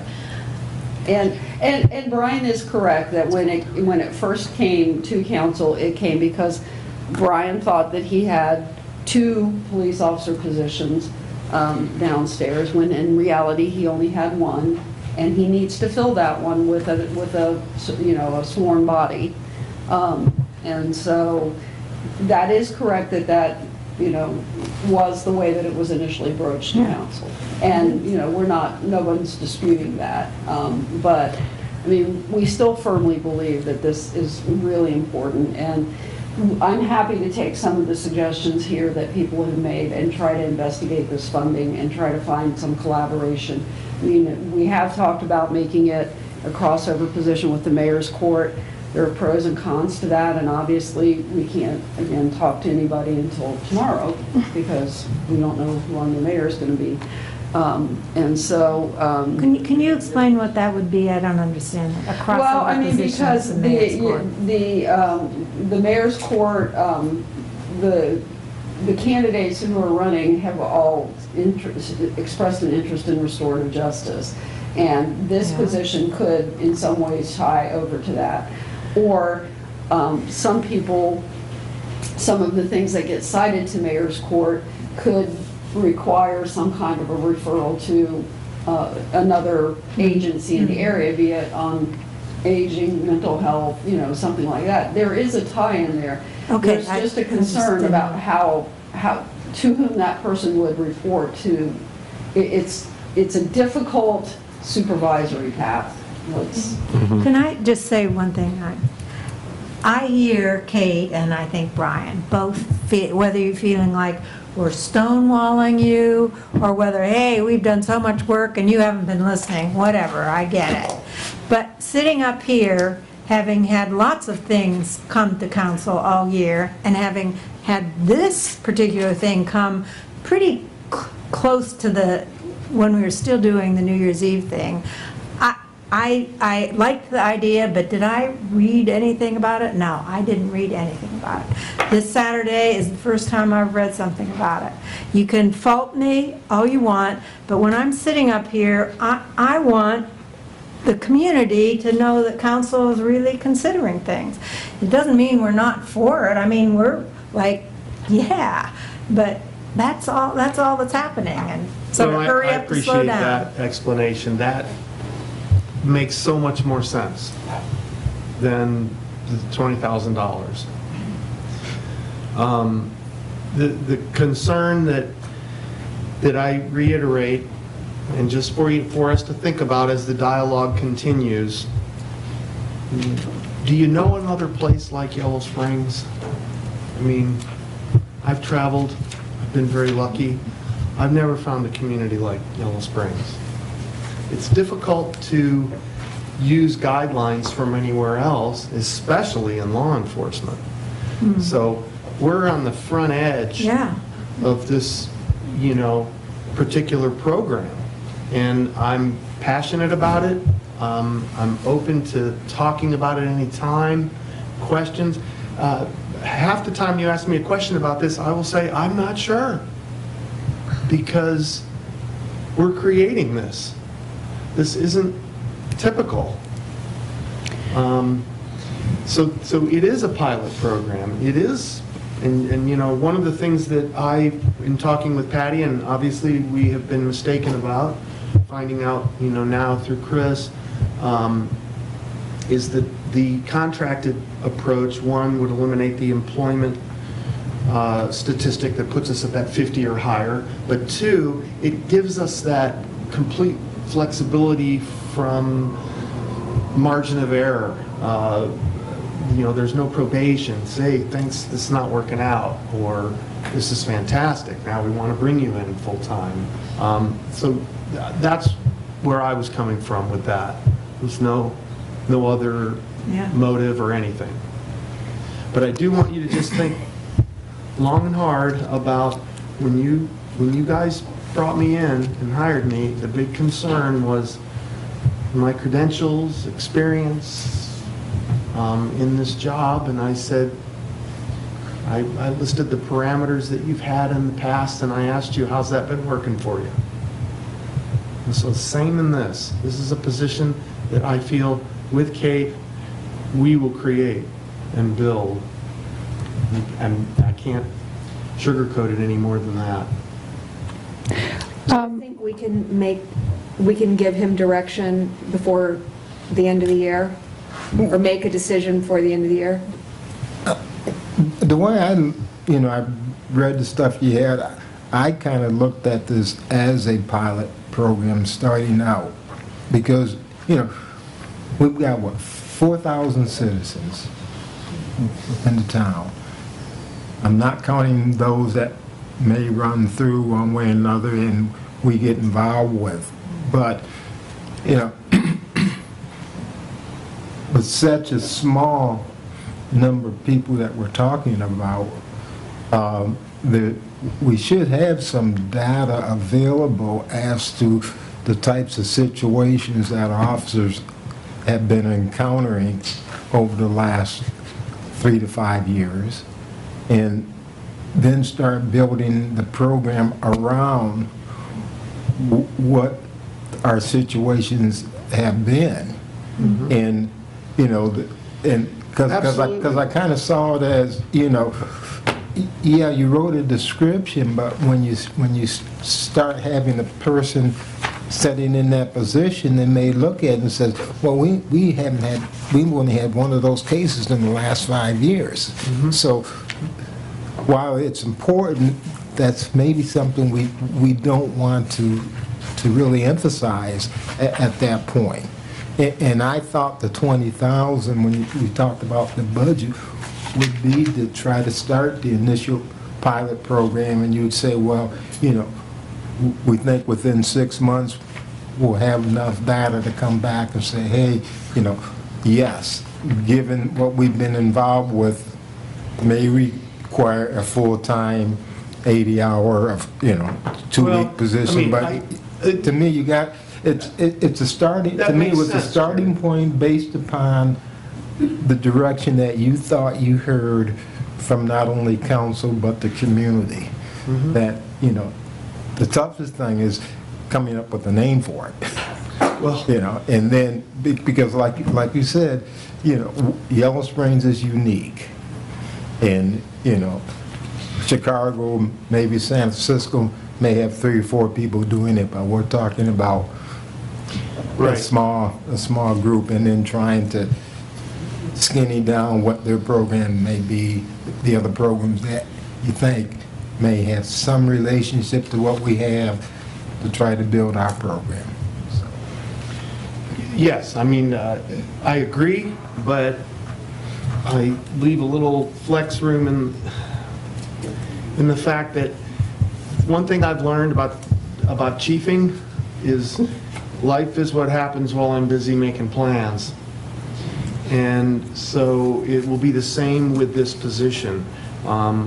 Statistics and such are a helpful tool, usually to a much larger department, where I see a difference, where I can make a genuine difference in the Village of Yellow Springs Police Department is changing the mindset of our employees. And then this position will grow over time with that mindset and the knowledge attained, but I can't tell you what's going to happen tomorrow at 11:05. I have a meeting, but I might not be able to go because something happens, and it's something that's never happened before. So it's continual. I can tell you, statistics and data aside, and then I'll sit down. We have on average about 3 visits to the dispatch window a day from either developmentally disabled, mentally challenged individuals that the officers assist. It's very difficult to maintain that with the few officers that we have on duty. I guess, in terms of we're a small community, our police budget is 44% of our general fund. I'm throwing this out there because I've sat on Main Street at 2 in the morning a couple times recently charting on patients that I've seen, hospice patients I've seen in town. It's really quiet. And then I, one time saw, 2 police cars sitting one place and then 2 police cars sitting another and driving down the street. And I guess I've wondered about at night, that when it really gets dead after 2 a.m., I think is when, at least by then, and especially, in the middle of the night in the winter, in the middle of the week, if we should be thinking about some kind of, if it's one way to spread the money so that we can think about a full-time person, because if 80% of what Kate said, 80% of what the police department is dealing with are these kind of issues that a social worker would deal with, then I'm sort of wondering about looking at the whole staffing setup. But particularly at night, I've wondered if there's some kind of a assistance program we can have, with the county or something like that as a way of reducing that, second person in those times of low demand. So that's just, another question I've had. Well, I think Judith, and to talk about that, I think maybe at some point Brian can explain the schedule to you, and that might help you understand that staffing a little bit better, because it's... the police budget is a big issue. I want to deal with it in 2018.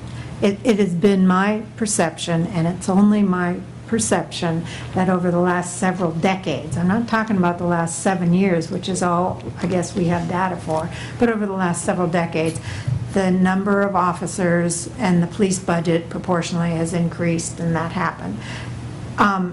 But we can't really deal with that right now, and it's unfortunate that it's butting up, that issue is butting up against this thing that we all want. So I guess I think it makes sense for us to be thinking about a full-time person. But again, I'm not impressed by master's degrees or anything like that. I mean, they do mean something, but I don't know that we necessarily can afford that sort of thing. But it's just a sense of what is the job. I was thinking at some point people were just handing pamphlets out about referrals, and I know that's not what you're talking about. And then I'm looking at this kind of a description, which is really, doing a lot of intervention, crisis intervention sort of things that seems, a lot more demanding. So I just want to have a better sense of the job description. Kate, the community's been talking about this, but this is the first in-depth discussion council has had that I've been at.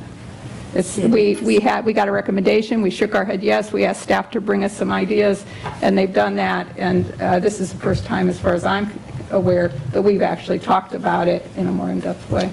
Yeah, I'm very open to let's get this train going. So, the ball's back in your court. You brought this to me to do, and I'm handing it back. Well, I have some ideas, so why don't the 3 of us sit down and talk about it?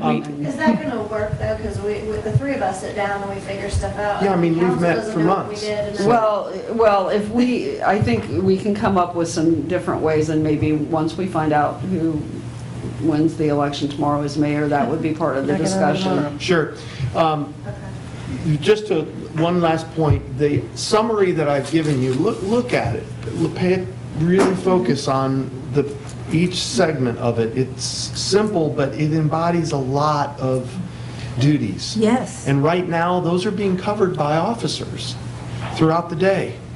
They're helping this person, they're doing that, they're on a call, someone gets stabbed, they're doing this, there's an overdose. It's all mixed in. At the same time, I'm not sure there is full-time work yet.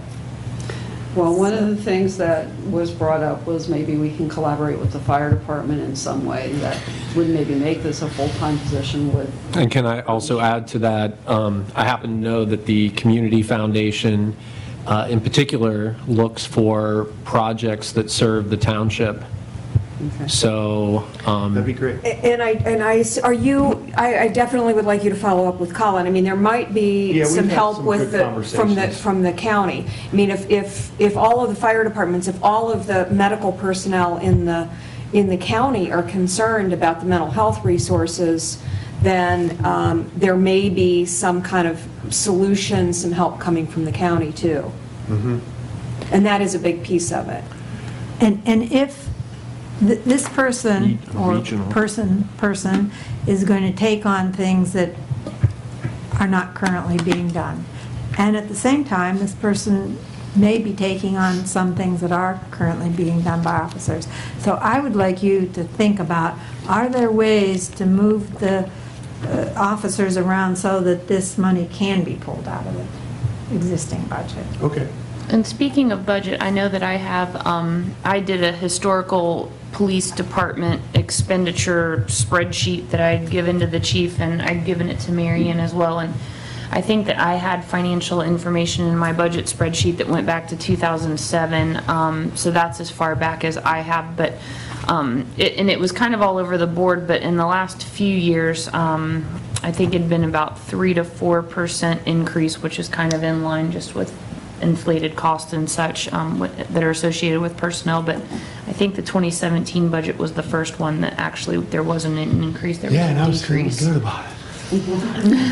No. So I do have those figures too that we could fold in as part of the discussion looking at expenditures. Although I'm guessing that, you know, I don't want to give Judy work, and I'm not sure that it really matters, but I'm guessing that that you could go back and look at budgets, you could look at ordinances, budget ordinances through the years and I see. brought that up to Mary Ann. I didn't have it in my office, but they would be in Judy's office. We could look at final end-of-year appropriations historically via ordinance. I don't know what difference it necessarily Yeah. makes, but. Answer any more questions? I don't know. Just Could, Kate, do you think that you could get someone to come, or is that? I can ask her, like, I can ask her when she. Because I think that, for me, that would be a very Because she's big. in Illinois. I mean, she will say that you need a master's degree. She's very into that. Would it be possible to Skype someone in? Do we have that capacity if it's too far I mean, to I can go? also give you her phone number and see if she'll Skype. I don't know if you want to do it at a meeting. I mean, she's Yeah, I very was passionate about this, thinking but at a she is in meeting. Illinois and she does. We Yeah. could Skype. Yeah. We've got At a an meeting. internet connection. That'd be I'll cool. get in touch with her and see what That'd she be has, awesome. if she's in- And I'm not into degrees, but skill.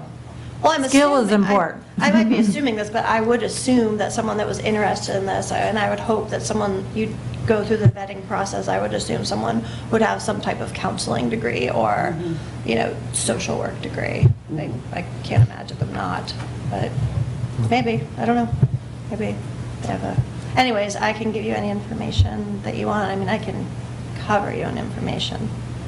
So just let me know. I mean, I have a lot of information. Yeah, And this I will is- contact Should her we first. try to do that Skype thing, like, well, I'm going to miss the next meeting. It'd be nice if it was I the won't first be here at the meeting. next meeting either.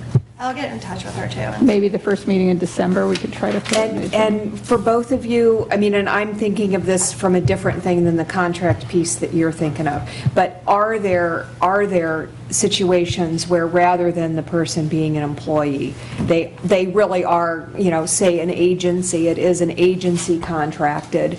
Again, I'm still thinking about this pilot idea, and I do get concerned, especially about hiring a full-time position. We did that once where we had this Yeah. totally new position, and it, you know. Well, I read one of the, in Vermont, I think it is, where that several cities went together and there's one person out of a regional agency that works with the different departments. I think that was sort of like the rationale behind having a part-time person to begin with, because who knows? I mean, they might just have enough work, or they might say, you know, I need a lot more hours in this.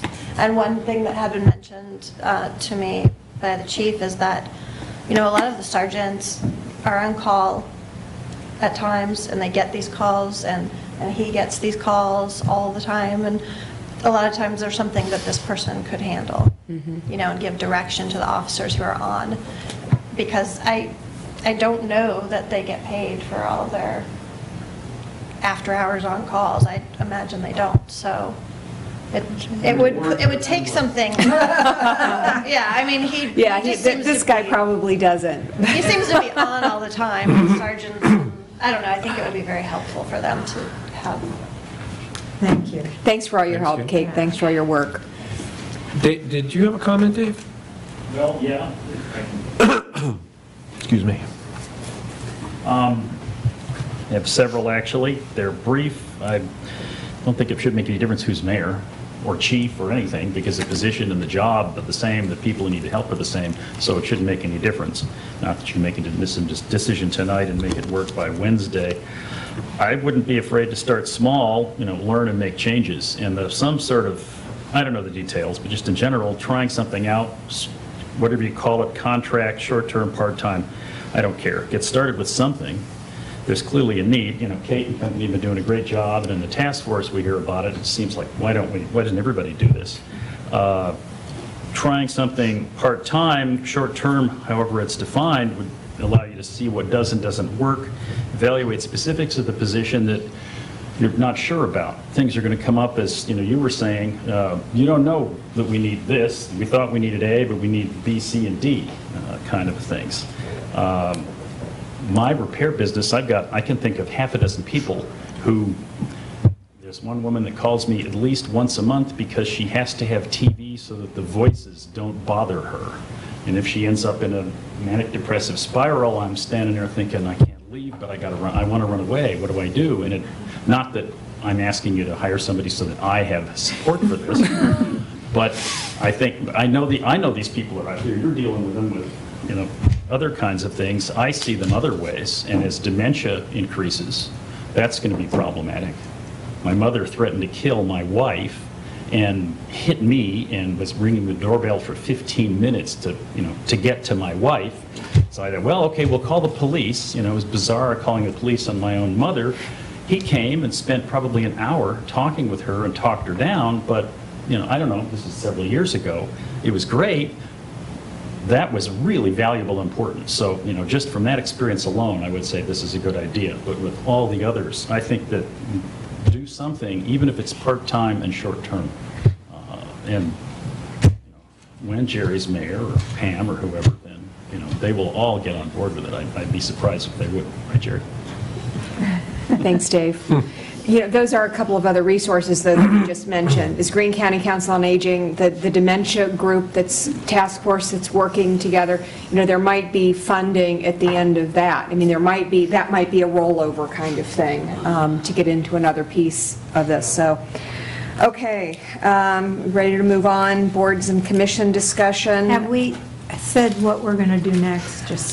I think they're going to get together and noodle it out a little bit more as far as this contract situation and So Chief is thinking partnerships. part-time is the place to start even. It sounds like you're saying maybe that is the place to start. Yeah, okay.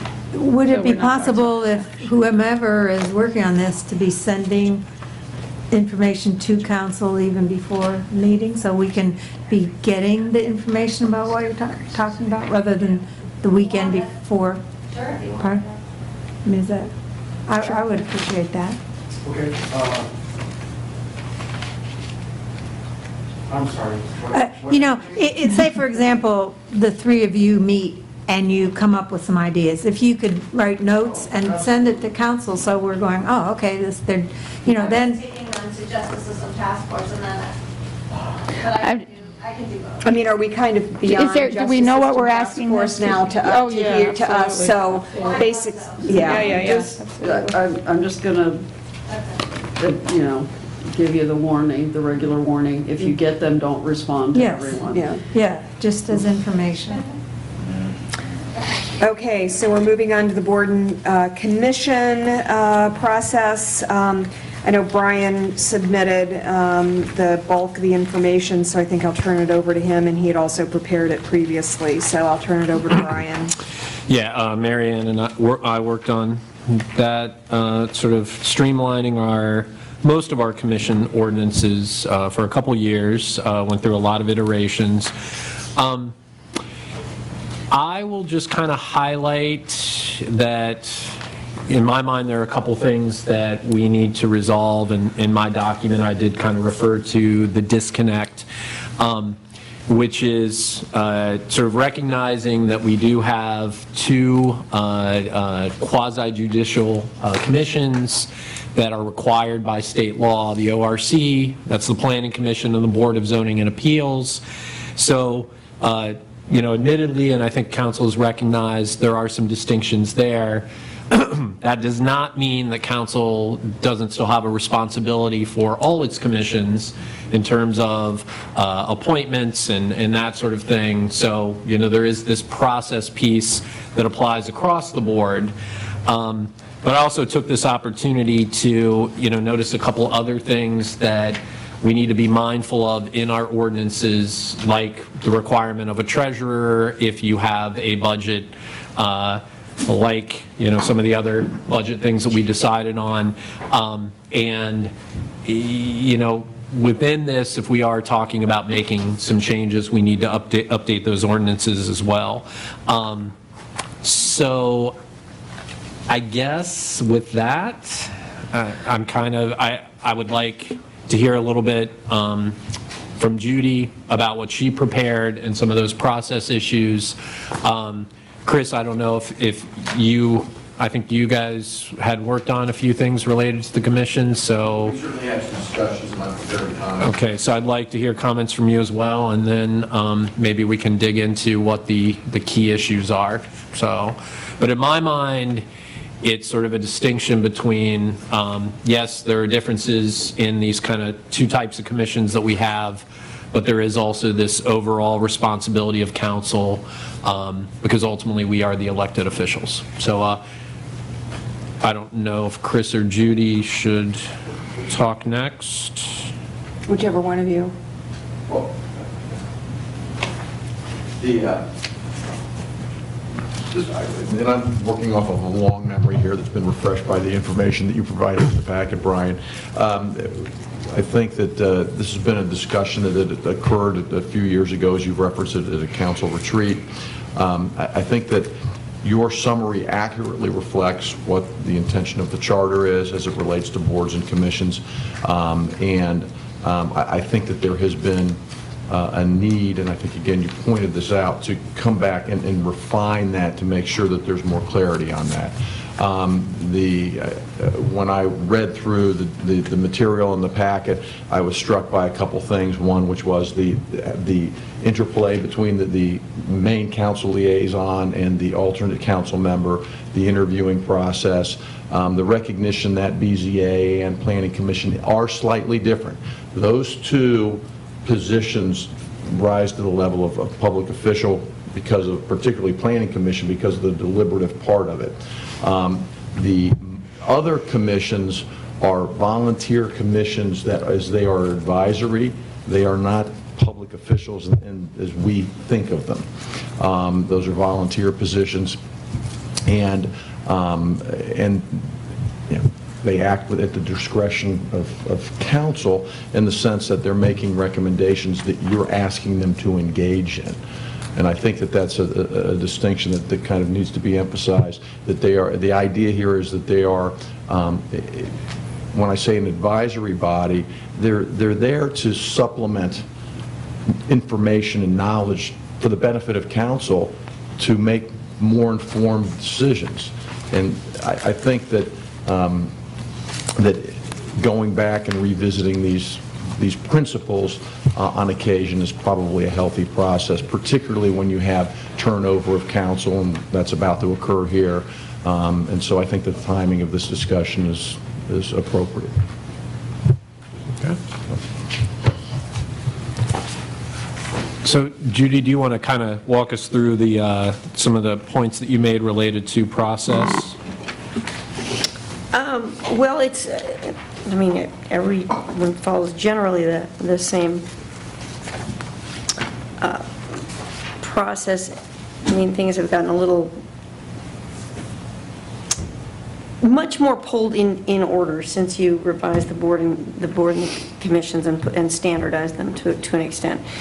So a person's asked, do you want to continue? If they do, they send an email in to say, hey, I would like to continue.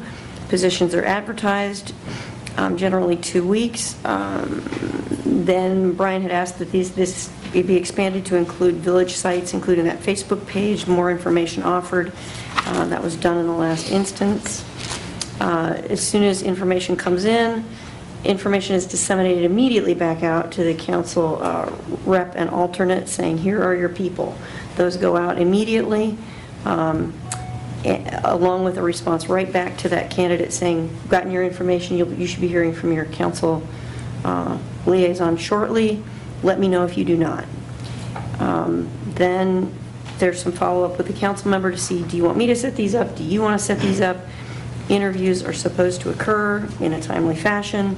Information then has to come back to the clerk again to say, here's what we've got, here's who we'd like, here's who we'd like to nominate.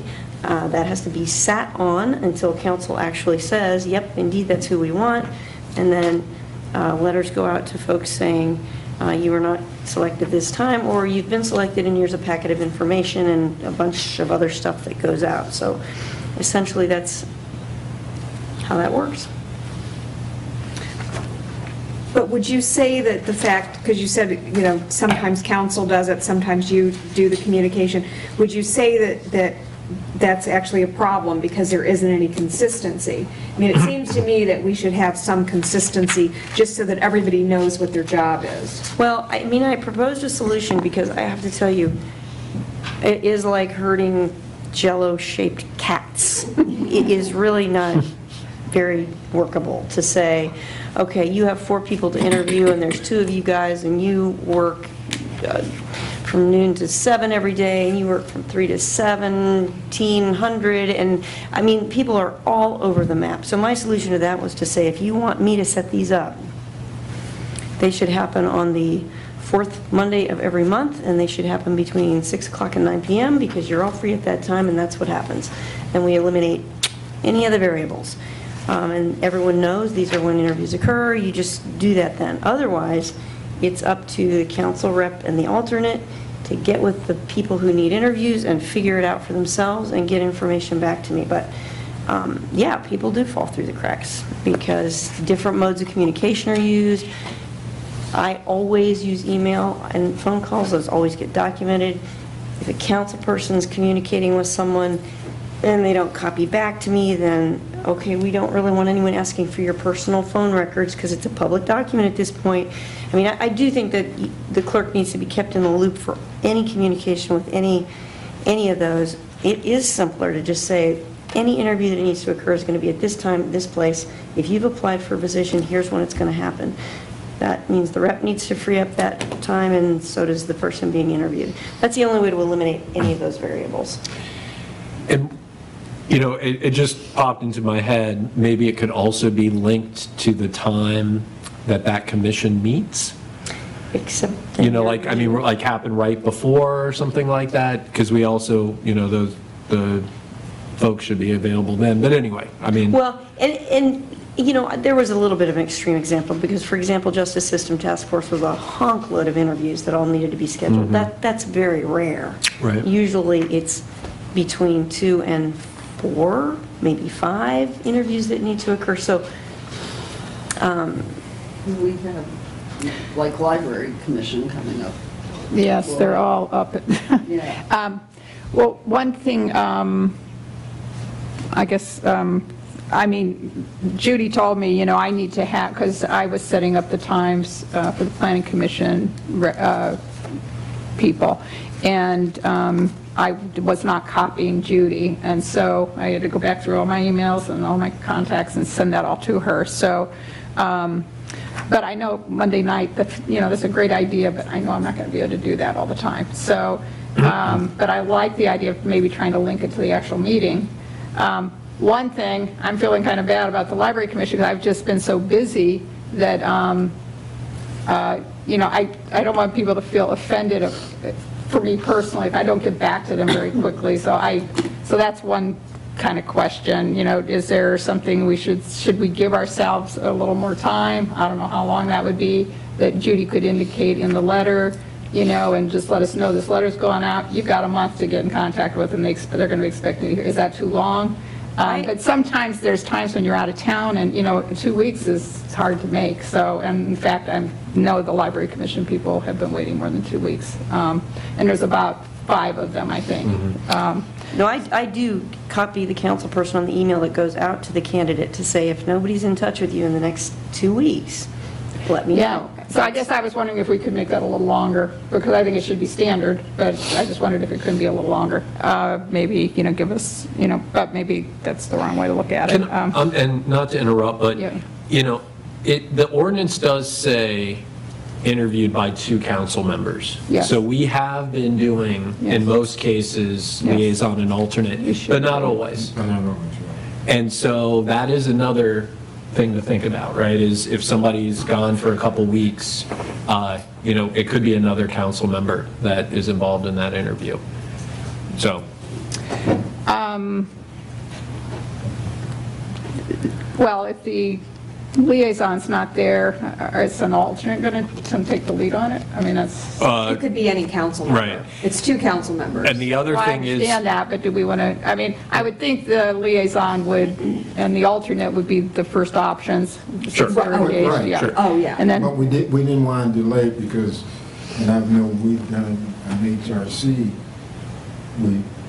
at least the primary or the alternate was one of those that were there and this board of council member. Right.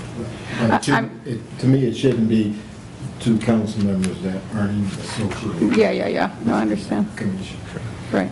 I mean, well, anyway, so, and I guess I just want to be clear that we are saying Planning Commission and the Zoning Board of Appeals are interviewed, that there's not these automatic, with any of our commissions, including them, that the alternates are not automatically moved forward, just that we're all I clear would on like to that. correct that for a second. There is no automatic. I mean, there was a nomination made. That is the proper process. If you wanted to say, we would like BZA and Planning Commission to follow the same protocol. But I mean, we're still going to put the ads in the paper, so we're going to seek other candidates. We're not going to just go with that interview first. I mean, I think I personally am for that, because you may get other skills or, that are interested. So Now, that would only be if either the alternate or primary's position is up. Well, sure. But right now, we have one extra library person who's interested, and I appreciated that, because they had a huge amount of library experience, and I was like, how do we say no to that person? Everybody else wants to come back on. And Brian pointed out to me, well, they could be an alternate. We can have alternates to all our commissions, so we can add them on if we decide to have all of them. We haven't interviewed them yet, but that was an option, so I appreciate that idea. But I guess I'm feeling like, even though we have everybody wanting to come back, we still advertise, we still advertise for 2 weeks. We wait for a couple of weeks for people to respond to those advertisements, and then we start our interviews. I would not wait. That is part of the problem. As you get candidates coming in, interview them. It's not like you're going to say, well, hey, let's not interview that guy. We don't really like him, but let's do these 3. You're interviewing every single No, I think we should, absolutely. So there's no reason to wait until... But I mean, we're not going to make a decision until we give people time to respond. That's my point. You don't need to make a decision, but... We're going to give people 2 weeks to respond. We're going to get those candidates. We're going to interview them all. We don't have to wait for all the interviews necessarily unless we want to, but we're not going to just make a decision before we get people to respond to the advertisements, correct? No, right. It's correct, but you have been waiting for applicants to come in, and I think these are volunteers. You need to respond to volunteers in an extremely timely fashion. They don't get anything else but our courtesy. And so as soon as people come in, I would interview them immediately and say, we are extending, this is when we plan to make a final decision, this gives our folks time enough to apply and have time to have seen it in the paper. So you may not hear from us for another 3 weeks, but we've interviewed you and we're interested in you, and that is a courtesy. So I've kept saying that. I don't think it's been heard correctly. I'm not saying make a decision. I am saying reach out as rapidly as you can. Do that interview as rapidly as you can. If that's not the way that you want to do it and you want to cluster everyone all at once, you might want me to be that person so that I can maintain communication consistently, because otherwise you'll lose them, and we have lost people. So you're just saying interview them as they come in so that you don't have 10 people all of a sudden that you have to interview all Correct. of them at once. You've gotten some of them out of the way, as they've come in earlier, and you're just continuing to interview until such time as it's closed and the decision is made. And that needs to be set, I think, by council to say, our decision is that if we're running in the Yellow Springs News for 2 weeks, we allow X amount of time past the end of that advertisement to fulfill our interviewing obligations. That needs to be made clear as well, so that people aren't left hanging. And that I can then be told, hey, the time period is up. I want you to double check. Do we have everyone? Have you checked? Have you got anyone else in? That I do my due diligence and get back to you. There's like a double check on that. So if you put an end point on it that's really clear, I think that'll assist in making sure that there's nobody falling through the cracks. One thing I wasn't sure why it happened was I was unaware library commission people were all past their time. Well, nobody was until I went. I know. I think, you guys are all past your time. Yeah. So I just, so I guess, I don't know. I need to maybe pay more attention. I don't know. No, it's my job. It's my job to tell you, and I didn't because I had a person previously who didn't want that done. So I didn't.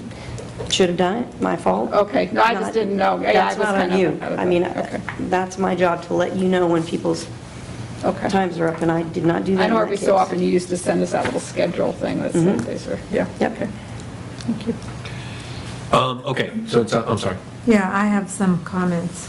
In terms of Brian, what Yes. you've written, I think that the Sunshine Law, the way we have required people to do it, which is the online course, is onerous. And I would like, and did you complete it, Kate? I think we've had maybe one person, probably Pat DeWeese completed it too. We've had about 8. But anyway, I would like to see us have Judy do an in-house training for volunteers. I think they are volunteers, and I think expecting them to go online and do that is over the top. That's my one comment. Second, if we want commissions to have a budget, I would like there to be a budget form that be given to commissions at the beginning of the year, a form that has whatever is in it, then it's easy for them to fill it out. Third, because of some things on HRC, we eliminated the position of treasurer, and so I think that needs to be taken out of the documents. I wanted to say something about treasurer. Are you done with your things, or? No, I have two more things. I'm unclear about what the process is for someone who wants to go into a second term. My understanding is that they need to basically be interviewed again. Well, that's a question. Two, are we going to, at that point, also put a notification in the paper? I think that's what I heard Judith saying. Okay, I wasn't aware of that. We haven't always done that. I think in general, we have done that, but I'm not sure it's clearly articulated. And I think that's what we're trying to figure out is what needs to change, what needs to be written out. Yeah. And I think it'd probably be good to have 3 weeks of information in the paper rather than 2. I've heard that people need to see things a certain number of times before they actually get it, and I don't think 2 weeks is enough. So. Well, Marianne, I think Brian addressed it a little bit when he said, "Can you put this out in more places?" I mean, here we are, a bunch of old folks going, "Put that in the paper. I hope someone reads that." Good Lord! Well, in the media, one of the commissioners are like, "Read the tweet about it." It's not happening in the same fashion. So, Brian's point was well taken. Get this out a number of different ways so you can get folks in a number of different directions. Because in the past, we would put things in for 2 weeks or 3 weeks, and crickets, I mean nobody. Nobody. Unless you had a hot new commission with a fancy name that sounded fabulous, we just got nothing and nobody. So are we getting more people now that you're putting out in other media forms? A little bit. A little bit. Good. Yeah. Good. I still think 3 weeks. I mean, we haven't gotten any more in the more weeks. But that would mean, like, for example, Nick Cunningham wants to have a second term on HRC, and we're going to be interviewing him, and I didn't tell you this, but I will. I mean, I'll send you an email about that. So that means we then need to wait have it notified in the paper for 2 weeks or 3 weeks before that'll be final. to make sure Right, there's no one else. But you can go ahead and interview him. Yeah, once it's I on. got that, I got that.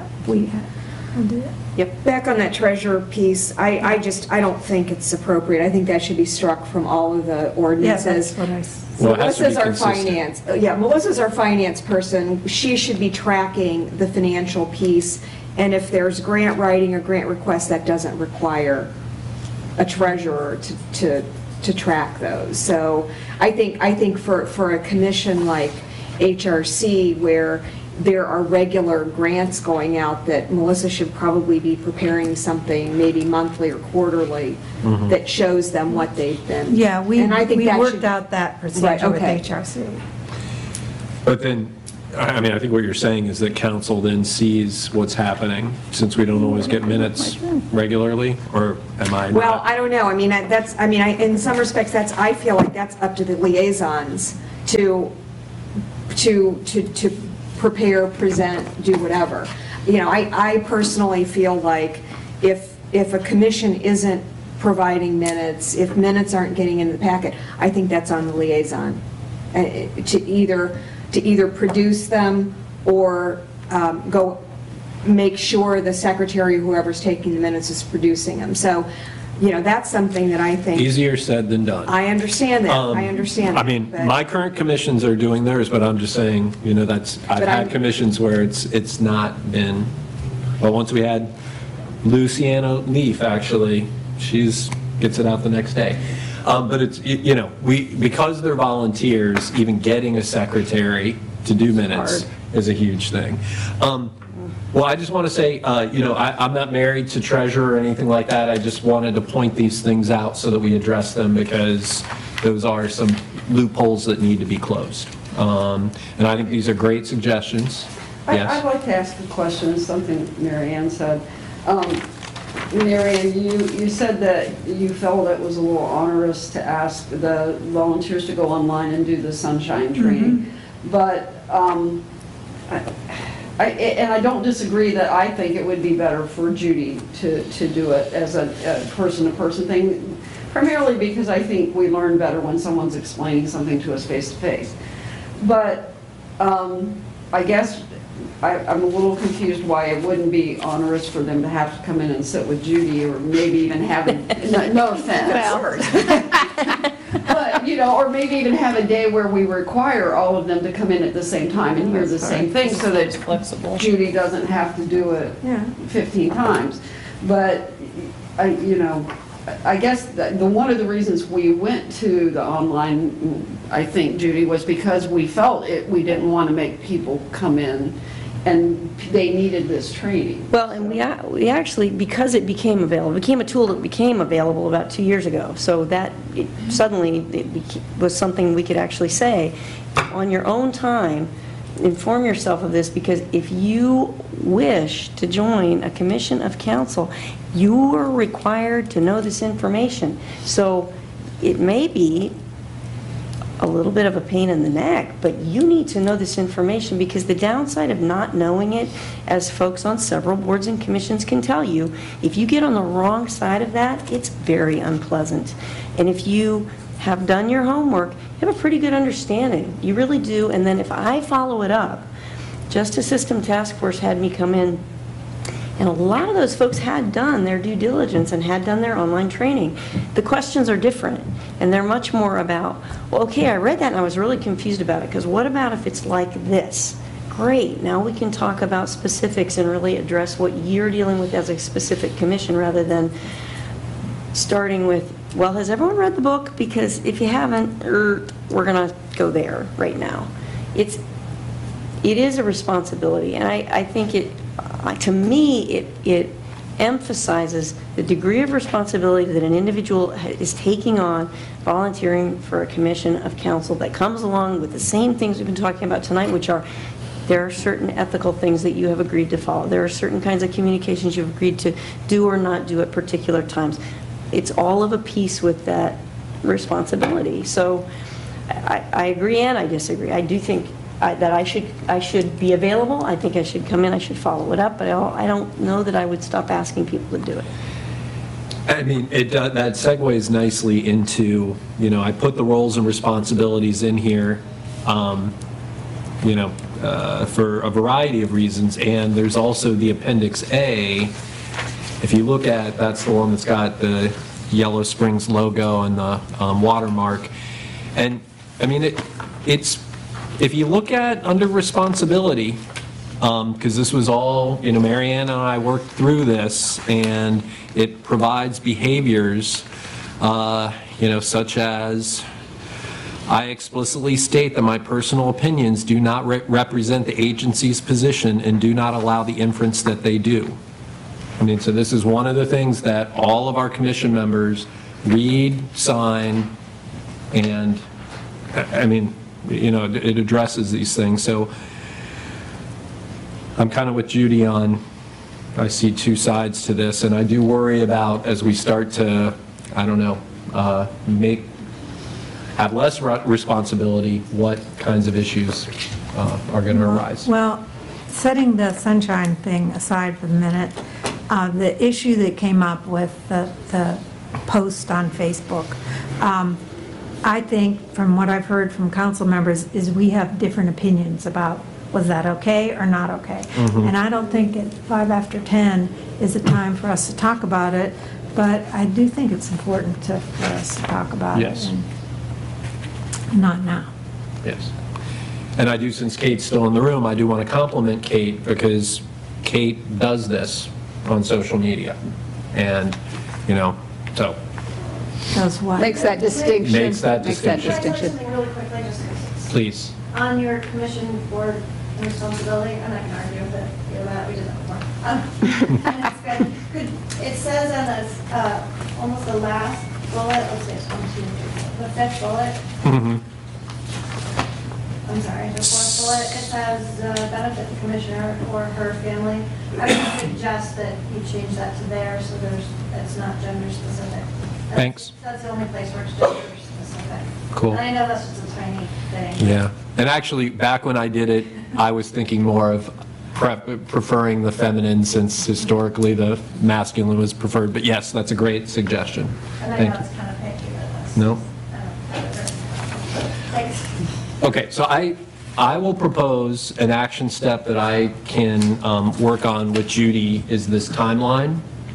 And based on the comments that I've heard, we can think about just sort of like what those, you know, when you apply, when you get interviewed, yes, how long the advertisement is, so we can come back to council with that. And I also think it would be great to resolve some of these other issues, Marianne, like what you mentioned before the end of the year. And I I'd be think we happy should to talk with you if you want to come Yep. back to council with Great. some Because I think it would be... discussion points. I mean, I will say that I understand, and I think in very vague terms, potentially this addresses the issues that have happened. I don't think it's specific enough personally, because I think you could find justification for John to write the post he wrote, just as much as you could say it was inappropriate for him to write the post he wrote. So I think that this document is a little too vague. I think it's a little too touchy-feely. I don't think it is specific enough to issues. I think there's a lot of repetition. I think there's a lot of things that doesn't necessarily apply to the village. So I would, if you're going to keep something like this, I would consider making it a little bit more consistent, not just use an existing document. Now, remember, we had a whole group that refused to sign the original document because they thought it was too restricted, and we eased up, so. Well, I was going to say, if we're going to put, if council's going to... No, I appreciate that. No, I just was going to say, if council's going to consider restrictions on people's, you know, I think we should be getting a little bit of legal input as well. Well, but I think, I mean, I remember, I don't know what's happening now, but I remember back, and you were there, Judith, when we had our first meeting with John Chambers, when we were first on council. Mm-hmm. And, you know, the kind of ethics, the Sunshine Law was our all-day orientation. And, you know, the kind of things, it was, you know, he said, even executive session, there is no way to absolutely mandate that council keep quiet what's said in executive session. It's a matter of trust and it's a matter of respect. I think that's what a lot of this is. I think that's what the issue is that we're talking about on Facebook. As we've clearly pointed out, it was a public record. So I think that the discussion that needs to happen and the understanding that needs to happen is what working on a commission is about. So it's almost like commissions need to have a slight orientation. Commission members need to have a slight orientation. It doesn't need to be all day, but it seems like that could perhaps include maybe it be with the chair of the commission and the liaison or something. But just to say, this is what your actions mean, and this is what your responsibility is, and this is, the reason not to release this information is because the whole group hadn't approved it or didn't feel it was ready for release, and by releasing it before the rest of the group, you potentially upset the whole commission. I mean, it's just understanding what working in a government agency, working basically under the guise of government, so your sunshine law, ethics, all of those things. I feel like people need to understand that, and I don't think that some of them actually do understand what it can mean. Well, there's a piece missing from this, because JSTF did receive that training, did receive that information. But the thing that isn't here is, what happens when you do? So you do it. So what? What's in here? There's nothing that says what happens next. Will there be further training provided to that individual so that maybe that doesn't occur again? Are they censured? Are they removed? There isn't any next step. I think that's where everyone's sort of going, well, we're not, what do we do? I think that I appreciated what Jerry said earlier. You're not going to mandate, you can't mandate particular behavior from people when they, if they feel like there's some moral reason they need to do something different, but it's I think there's a learning curve here. And, you try to encourage, I think we have encouraged through the way we function, a really, we debate issues actively, we disagree, and we do it with respect. I think we're a very functional council, and I think people learn that through example, but people make mistakes too, but, it's like, so people, hopefully they learn, hopefully the whole community or the whole commission learns through if there is mistakes. And I think, that's how we go forward. Unless someone does something really egregious, that, and that's a judgment call too. And then at that point, council might want to, take some action. But I think it's hard to legislate perfect judgment among people who have a lot of issues that they're trying to, you know what I mean? Who of us has perfect judgment? But I'm just saying, people are trying to make the best decisions, and sometimes they make mistakes. So unless they're just insulting people, for the reason of insulting people or something like that, I think we need to make some room for the mistakes people make. So what's going to be the next step? So Mary Ann and... Yeah, so the timeline, Judy and I will work on bring back to council. I think we can do that for the next meeting. That's the simpler one. And then, Mary Ann and I will work on the roles and responsibilities and that kind of piece and some of the more policy. Maybe that'll be December 4th. Sure. Yeah, because she's not going to be here. Yeah. Yeah, no, I'll be here. I won't be here for November. I know, that's what I meant. So you're not going to be here next week. Yeah. So it seems like the timeline is probably, you can look at that at the next meeting, but is it okay if Brian presents the timeline, Brian and Judy present that at the next meeting? And you guys I'll get a chance to look at it, and if I have any input, I'll let you know. Yeah. But I think I just won't have a chance to be here for it. Since you two will be continuing members on council, to really look at stuff. We're going to miss you, Jerry. Yeah, because, I just hate to approve something that then you guys decide you want to change it at the first of the year, so. Well, they'll have time to give input. It's just that we'll just get one piece out there, at least presented. And I just want to make sure that we've got your comments. Sure. Right. And again, I think it's important that we wrap this up for the new configuration of council, because no need to mess with that with everything else. Okay. Okay. Thanks. Mary Ann, are you going to do? Yeah. So Community Solutions 2 weekends ago had a conference called the Economics of Happiness. Now, we don't usually think of economics and happiness exactly in the same thing. And actually this title was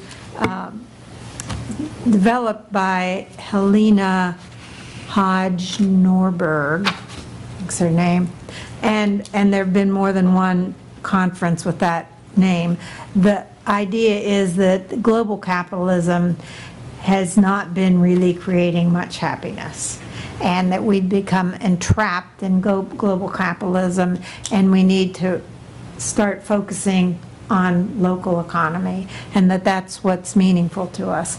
So there were a number of workshops at the conference on how to invigorate local economy, and one of the biggest ones was about local investing and local food to farm things. I didn't want to go into what happened to the conference particularly. I just wanted to note that it happened, and that next year when we start setting our goals, I really would like to see our economic development goals be really focused locally, because I think when we focus locally, we can move off of this division we've had in this community by people who are looking, well, we need to bring in this, we need to bring in this, and then the other people who, no, we're not going to bring anyone in, it'll be big box stores, etc. But I think everyone can come together around localism. I think Community Solutions can be helpful, and I'm interested in it as well. And that's it. Thanks. Great, thanks.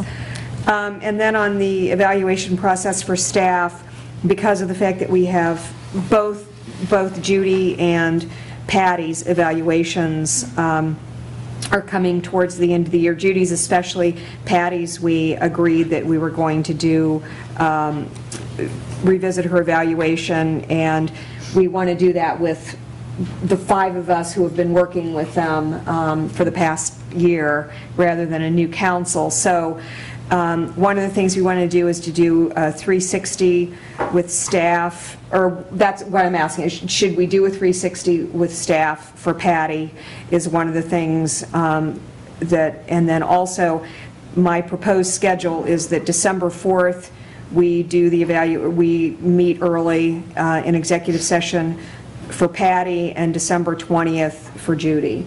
And I'll get out the evaluation forms. Brian has found the 360 forms. Okay. Does that work for everybody? Yes. Okay, cool. Okay, manager's report.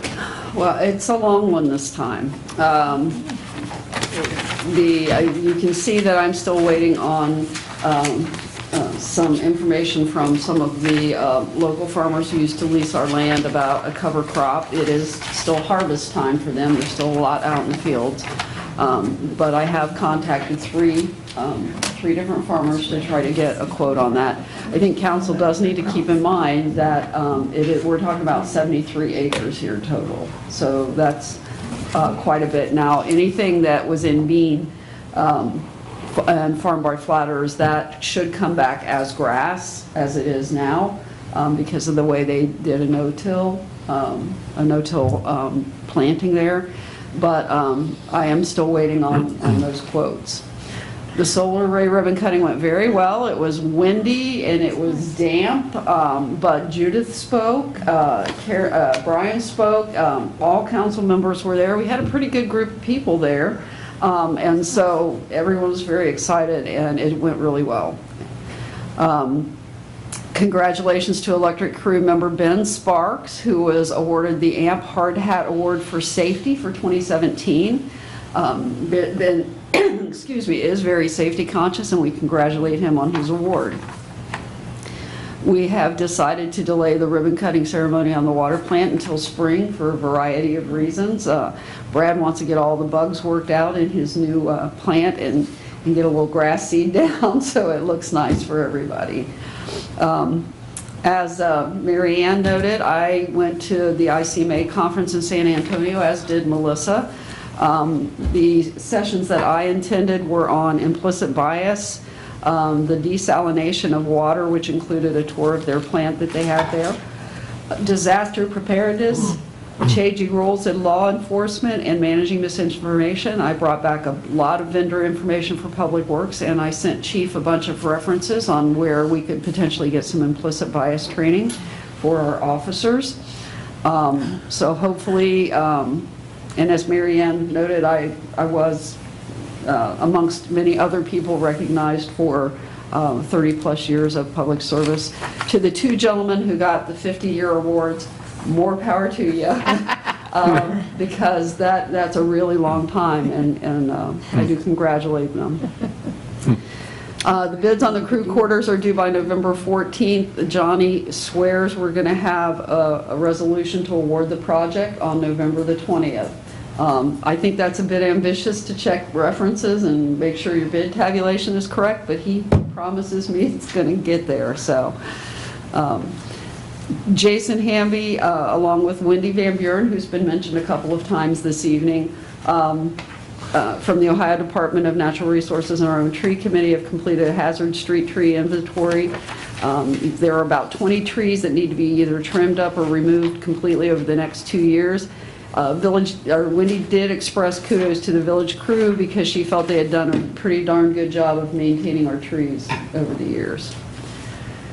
The Bryan Center generator was replaced yesterday. It is not actually running yet because we can't do that till we have the state inspection, which happens on the 8th, Wednesday.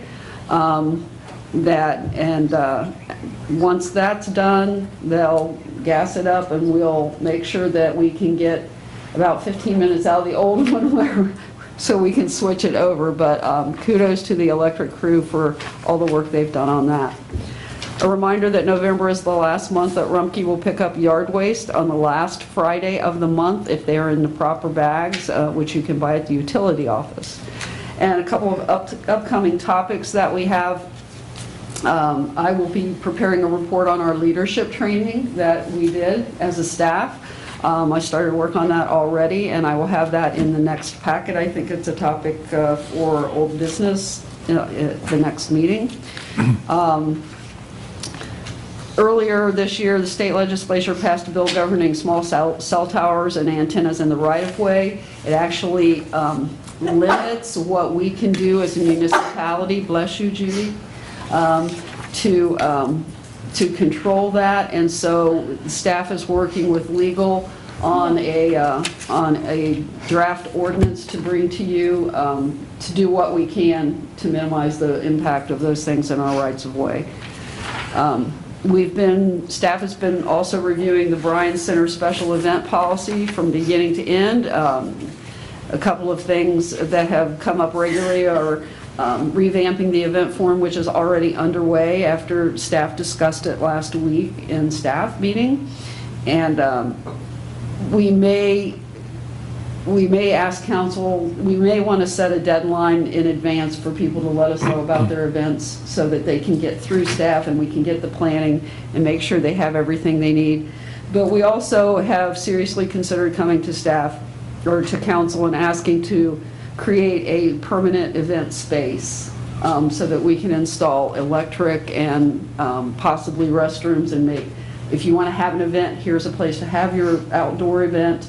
Where you can have water or restrooms and electric, and staff doesn't have to consistently move those things around for smaller events. So we may be coming back to you with that. Two other things, as everyone knows, the housing needs assessment, the survey ended on Friday. As of Friday at 1 o'clock, there were 23 stakeholder interviews and 528 resident surveys. I have about another 100 hard copy resident surveys sitting in my office that I have to mail to them, so we had a pretty darn good response. And the last thing is that at the next meeting, Melissa and I will be bringing a brief to council about staff increases for 2018. Okay. Thank you, Melissa. Okay, 2 sidewalk projects that are underway, well, one's underway and one's delayed. The Xenia Avenue sidewalk ramp project, that was actually being coordinated through Greene County through the CDBG grant. That was supposed to start 2 weeks ago, but they've had some scheduling issues with the contractor, so hopefully once we have another firm date for that, we will send out another letter to all the residents in that area that will be impacted along Xenia Avenue. Safe Routes to School out on Fairfield is, construction is underway on that project that was talked about earlier. And the long-awaited utility billing software conversion will be November 17th. So I'm super pumped about that. So that's it for me. Great. Chief? Oh, I just want to point out, we have a picture of Ben receiving his award up on the screen.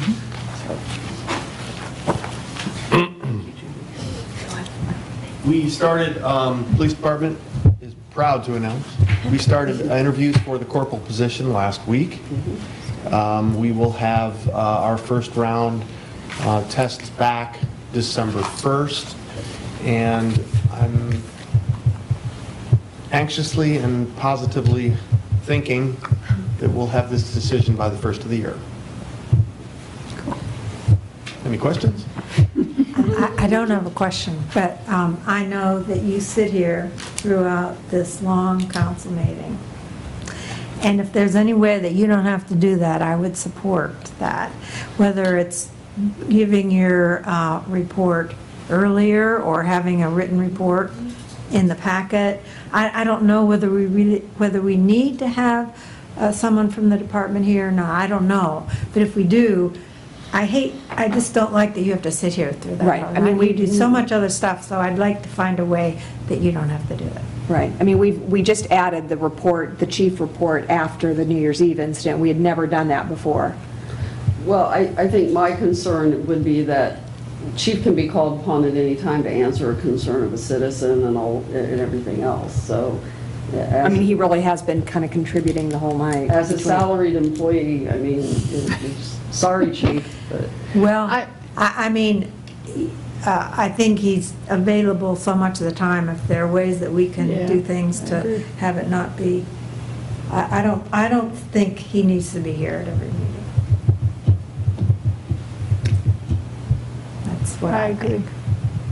Unless there's some reason, but it doesn't seem like a very good reason, because some nights you're sitting there for hours somewhere. There was a reason why we requested, because we had a threat against the council. And that was one of the reasons why. When John started it?